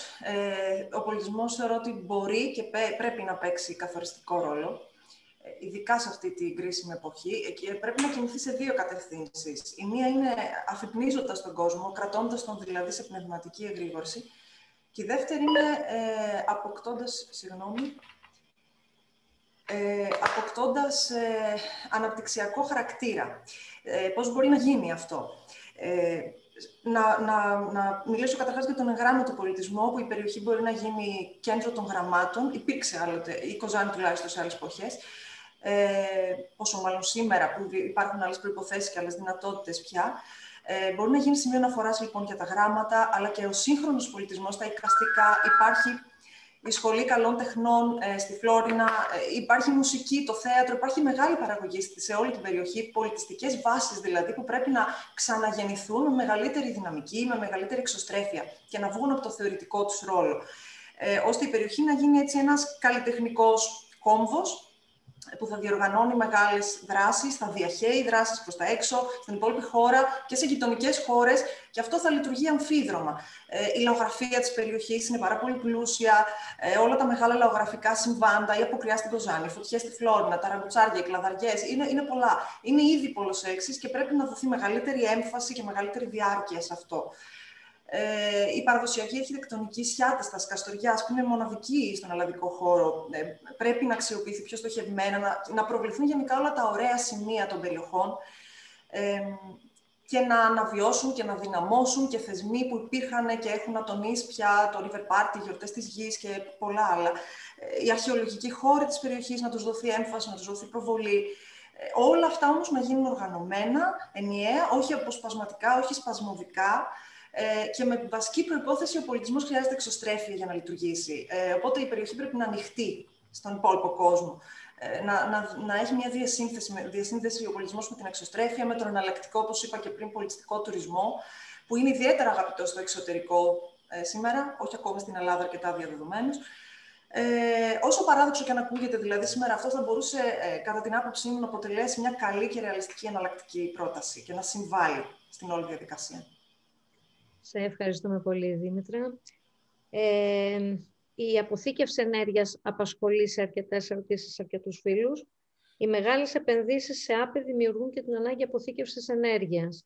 Υπάρχει πρόβλεψη για επενδύσεις αποθήκευσης ενέργειας? Είναι αυτός ο τρόπος απεξάρτησης από το ορυκτό αέριο? Και επίσης και λίγο για τον αντίκτυπο που μπορούν να έχουν οι μεγάλες εγκαταστάσεις αποθήκευσης ενέργειας στο περιβάλλον. Κάποιες τεχνολογίες. Νομίζω ο Νίκος θα απαντήσει αυτή την ερώτηση. Ναι. Ευχαριστώ. Πάμε στο ενεργειακό ερώτημα, την πρόκληση δηλαδή της μετάβασης σε ένα άλλο ενεργειακό μοντέλο. Δύο είναι επιλογές, άμα θέλουμε να το δούμε έτσι γενικά για την Ελλάδα, που ευτυχώς δεν συζητάμε για πυρηνική ενέργεια, ή θα πάμε πολύ σε ορυκτό αέριο, ή θα πάμε σε συνδυασμό ΑΠΕ και τεχνολογιών αποθήκευσης ηλεκτρικής ενέργειας. Αν δούμε το νέο στόχο του 55% για την Ευρώπη, αυτός επιβάλλει πολύ μεγάλη δίσδυση στον ΑΠΕ. Είναι ξεκάθαρο αυτό. Έχει γίνει μελέτη επιπτώσεων, δεν το λέω εγώ αυτό. Και μάλιστα για την Ελλάδα το ποσοστό είναι συντριπτικό. Είναι 83 με 88% ΑΠΕ στην ηλεκτροπαραγωγή μέχρι το 2030. Αυτό απαιτεί αποθήκευση ενέργειας και δεν δημιουργεί κανένα χώρο για νέες υποδομές ορυκτού αερίου. Αν εμείς επιμείνουμε σε νέες υποδομές ορυκτού αερίου, όπως δείχνουν όλα, τι θα έχουμε? Θα έχουμε νέες τολεμαΐδες 5. Αυτή τη στιγμή αποτελεί το μεγαλύτερο πονοκέφαλο της ΔΕΗ, ενδεχομένως και του Υπουργείου, ποιο θα είναι το μέλλον της μετά το 2028. Επομένως, πρέπει να πάμε σε ΑΠΕ και αποθήκευση ενέργειας. Δεν βλέπω όμως να κινούμαστε προς αυτή την κατεύθυνση, πράγμα το οποίο είναι μεγάλη πρόκληση. Περιβαλλοντικές επιπτώσεις. Φυσικά πάντα υπάρχουν κίνδυνοι. Το υδρογόνο πρέπει οπωσδήποτε να είναι πράσινο, αν συζητάμε για υδρογόνο, που δεν θα παίξει το σημαντικότερο ρόλο το 2030, αλλά κυρίως μετά το 2030, μέχρι να οριμάσουν οι σχετικές τεχνολογίες. Μπαταρίες.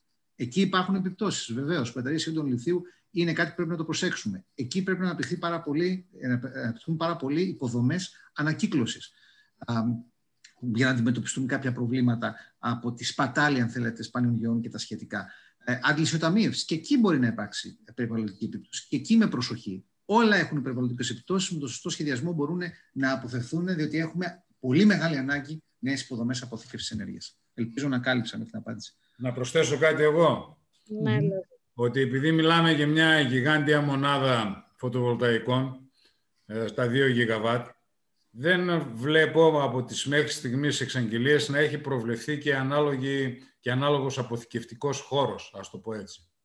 Δηλαδή υπάρχει ένα ζήτημα ότι αυτή η ενέργεια που προέρχεται από ΑΠΕ κάπου πρέπει να αποθηκεύεται. Εάν μεν υιοθετηθεί η πρόταση για θερμική αποθήκευση και τα λοιπά, χρειάζεται να γίνει μια σειρά πράγματα, μετασκευές και θέλει δηλαδή δουλειά για να έχει απόδοση συγκεκριμένη τεχνολογία. Από εκεί και μετά όμως δεν έχει κατατεθεί κάποιο σχέδιο, γιατί παράλληλα έχουμε και μια έξαρση. Προχθές συζητούσαμε και με τον Λευτέρη και είδαμε και μια φωτογραφία, μια αεροφωτογραφία, τι άδειες έχουν δοθεί και τι είναι υπό έγκριση από πλευράς φωτοβολταϊκών. Και πέρα του ζητήματος ότι δεν θέλουμε σε καμιά περίπτωση να υπερβούμε ένα ποσοστό από τα εδάφια αυτά, γιατί σε άλλες λύσεις και σε άλλες καταστάσεις μονοκαλλιέργειας, είναι και το ζήτημα της αποθήκευσης. Δεν έχουν δοθεί σαφείς απαντήσεις. Ευχαριστώ πολύ. Να πάρουμε άλλη μια τελευταία ερώτηση για τα συγκριτικά πλεονεκτήματα της Δυτικής Μακεδονίας που θα στηρίξουν τη στροφή του παραγωγικού της μοντέλου. Ποια είναι τα συγκριτικά πλεονεκτήματα? Ναι. Ποιος θα ήθελε, Λάζαρε, ναι. Όχι, ας ξεκινήσει ο Λευτέρης που είναι αυτοδιοικητικός και συμπληρώνει. Κοιτάξτε να δείτε, νομίζω ότι αναζητώντας κανείς να βρει συγκριτικά πλεονεκτήματα, προφανώς θα πρέπει να εστιάσει σε 2-3 σημεία, τα οποία τα θεωρώ πολύ σημαντικά και κομβικά. Το σημαντικότερο είναι αυτό το οποίο κατά κοινή ομολογία είναι η ενεργειακή κουλτούρα που ήδη, και προσπαθώντας να συνδέσω αυτά που είπε και ο Λάζαρος και ο Νίκος, είναι η ενεργειακή κουλτούρα που έχει η περιοχή και η εμπειρία και σε μεγάλα έργα και σε μεγάλες υποδομές και η τεχνογνωσία που υπάρχει, ούτως ώστε πραγματικά να μεταστραφεί η περιφέρεια, όπως έλεγε η πρώτη διαφάνεια της παρουσίασης του Νίκου, από το γκρίζο στο πράσινο, η περιφέρεια Δυτικής Μακεδονίας σε 10 χρόνια από τώρα είναι πραγματικά πράσινη περιφέρεια και να κάνει ένα πραγματικό άλμα, όπως λέγαμε στο παρελθόν στον οικολογικό χώρο, από το γκρίζο στο πράσινο.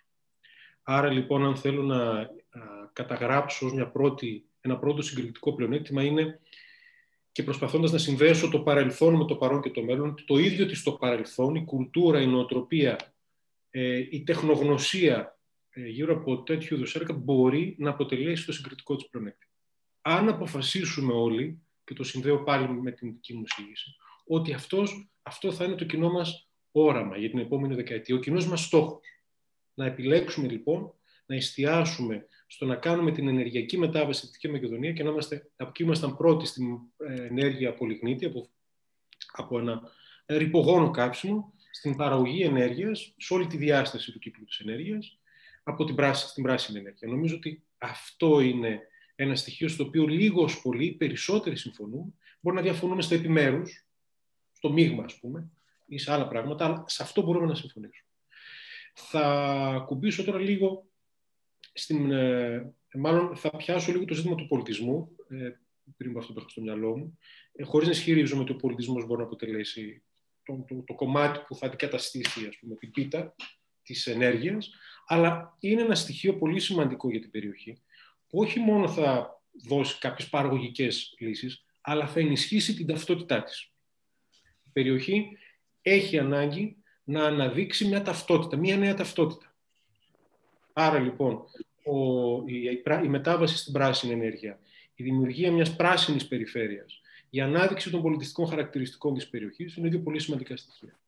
Τρίτον, το φυσικό της περιβάλλον, τα χαρακτηριστικά, τα μοναδικά που έχει του φυσικού περιβάλλοντος αυτή η περιοχή, που μπορεί να τους δώσουν συγκεκριμένα πλεονεκτήματα και συγκεκριμένα χαρακτηριστικά. Έχει κάποια πράγματα που τα βρίσκεις μόνο εκεί.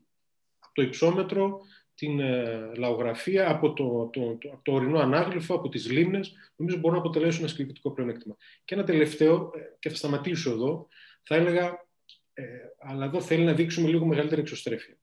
Είναι το γεγονός ότι είμαστε μια περιοχή με σύνορα. Συνήθως στην Ελλάδα, για διάφορους λόγους ιστορικούς, θεωρούμε τα σύνορα ένα σημείο που τελειώνουν τα πράγματα. Αντιθέτως, θα μπορούν ένα σημείο με τις ανάλογες επενδύσεις που θα πρέπει να γίνουν, που οι σχέσεις μας με τα σύνορα, η επαφή μας μάλλον με τα σύνορα και άλλες χώρες, μπορούν να αποτελέσουν ένα συγκριτικό πλεονέκτημα ως ένα κέντρο διαμετακομιστικό, ένα κέντρο όπου θα παίξει έναν ευρύτερο ρόλο σε διάφορα πράγματα. Π.χ. αυτό που έλεγε ο Νίκος για το ζήτημα της αποθήκευσης, ο χαρακτήρας και ο Νίκος με σίγουρο μπορεί να το τεκμηριώσει. Αν αποτελέσει η περιοχή ένα κέντρο αποθήκευσης, ο ρόλος της θα ξεπερνά τα γεωγραφικά χαρακτηριστικά της περιοχής της Δυτικής Μακεδονίας. Ελπίζω να μην κάνω λάθος, Νίκο. Έτσι ακριβώς είναι. Έχουμε ανάγκη υποδομές αποθήκευσης σε όλη την Ελλάδα.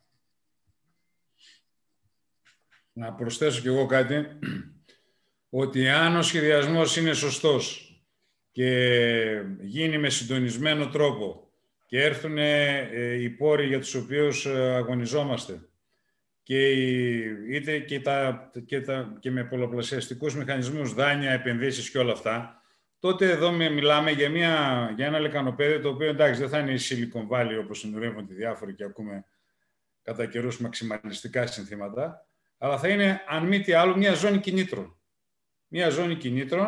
Μια ζώνη η οποία θα είναι σχεδιασμένη με τις υποδομές της και τα λοιπά για να υποδεχθεί διαφόρων ειδών επιχειρήσεις, και επομένως για ποιο λόγο να μην έρθει κάποιο είτε σχήμα μεικτό, είτε ιδιωτικό, είτε οτιδήποτε άλλο, να επενδύσει σε μια περιοχή η οποία θα του εξασφαλίζει μια σταθερότητα, ένα καλό επιχειρηματικό περιβάλλον και πολλαπλασιαστικά αποτελέσματα, αλλά και συνέργειες με παράλληλες επιχειρήσεις, γιατί το ένα χέρι νύβει το άλλο και τα δυο το πρόσωπο. Αυτό όσον αφορά το κομμάτι του ενεργειακού λεκανοπεδίου, το οποίο ξεκινάει, ας πούμε, από την Κοζάνη και φτάνει μέχρι τη Φλόρινα. Όσο για την υπόλοιπη Δυτική Μακεδονία, υπάρχει ένα ζήτημα βιωσιμότητας. Καταρχάς, μπαίνουμε σε άλλα χωράφια για τη Γούνα, η οποία θα ακολουθήσει την πορεία του Λιγνίτη. Εδώ να είμαστε πραγματιστές και να δούμε ότι είναι μια ιστορία που έχει ημερομηνία λήξης. Ήδη προχθές που συζητούσαμε εκεί πέρα με κάτι σε μια τέλος πάντων εκπομπή σε ένα καστοριανά κανάλι, και οι ίδιοι οι κάτοικοι παραδέχονται ότι η Γούνα τρίζει, ότι έχει προβλήματα και ότι κάπως θα πρέπει να σχεδιαστεί, ας πούμε, η επόμενη μέρα. Εκεί υπάρχει ένα ζήτημα, γιατί άμεσα ή έμεσα ασχολούνται γύρω στα 15.000 άτομα με τον τομέα αυτό. Χώρια που εμείς σαν οικολογικός χώρος είμαστε αντίθετοι και με όλα αυτά που έχουν γίνει εδώ πέρα 90 εκτροφία, χωρίς ελέγχους. Η όλη φιλοσοφία, ας πούμε, μας βρίσκει αντίθετος, αλλά υπάρχει ένα ζήτημα για αυτές τις περιοχές. Μετά στα πλεονεκτήματα, να αναφέρω και το εξής, ότι τα είπε ο Λευτέρης, εγώ λίγο πιο σχηματικά, ότι η Δυτική Μακεδονία είναι το ένατο υδατικό διαμέρισμα, το οποίο είναι το πιο πλούσιο σε επιφανειακά νερά. Το λέμε κατά κόρο, μπορούμε λοιπόν να το αξιοποιήσουμε λαλογισμένα και με οικολογικές προδιαγραφές για να δημιουργήσουμε και θέσεις εργασίας. Μετά έχει 2 δρυμούς.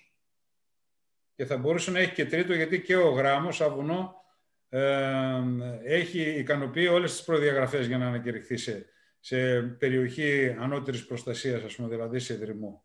Και στη συνέχεια υπάρχουν γύρω στις 15 περιοχές Natura, κάποιες από αυτές έχουν γίνει διαχειριστικές μελέτες και κάτι έχουν γίνει ορισμένα βήματα, αλλά γενικά δεν πάμε πολύ καλά σε αυτόν τον τομέα. Είναι λοιπόν μια σειρά θέματα, κτηνοτροφικά προϊόντα, κρόκος, αρωματικά, τα έχουμε πει επανειλημμένα, βιομηχανικά, ενεργειακά φυτά και όλα αυτά. Είναι λοιπόν μέσα στο παιχνίδι και στα πλεονεκτήματα της περιφέρειας της Δυτικής Μακεδονίας.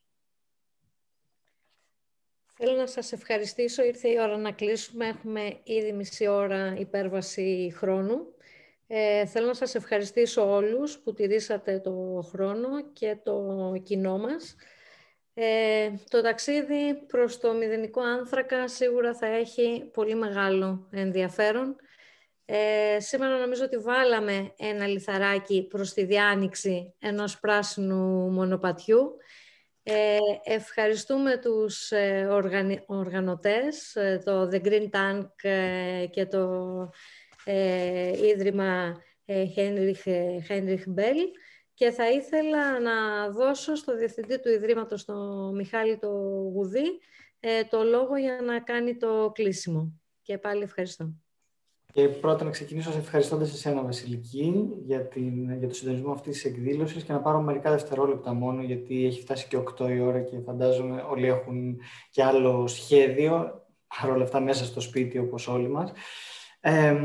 Ευχαριστούμε για τη συμμετοχή και για την κατανόηση για το απρόοπτο, το οποίο θα το εξαφανίσουμε από το YouTube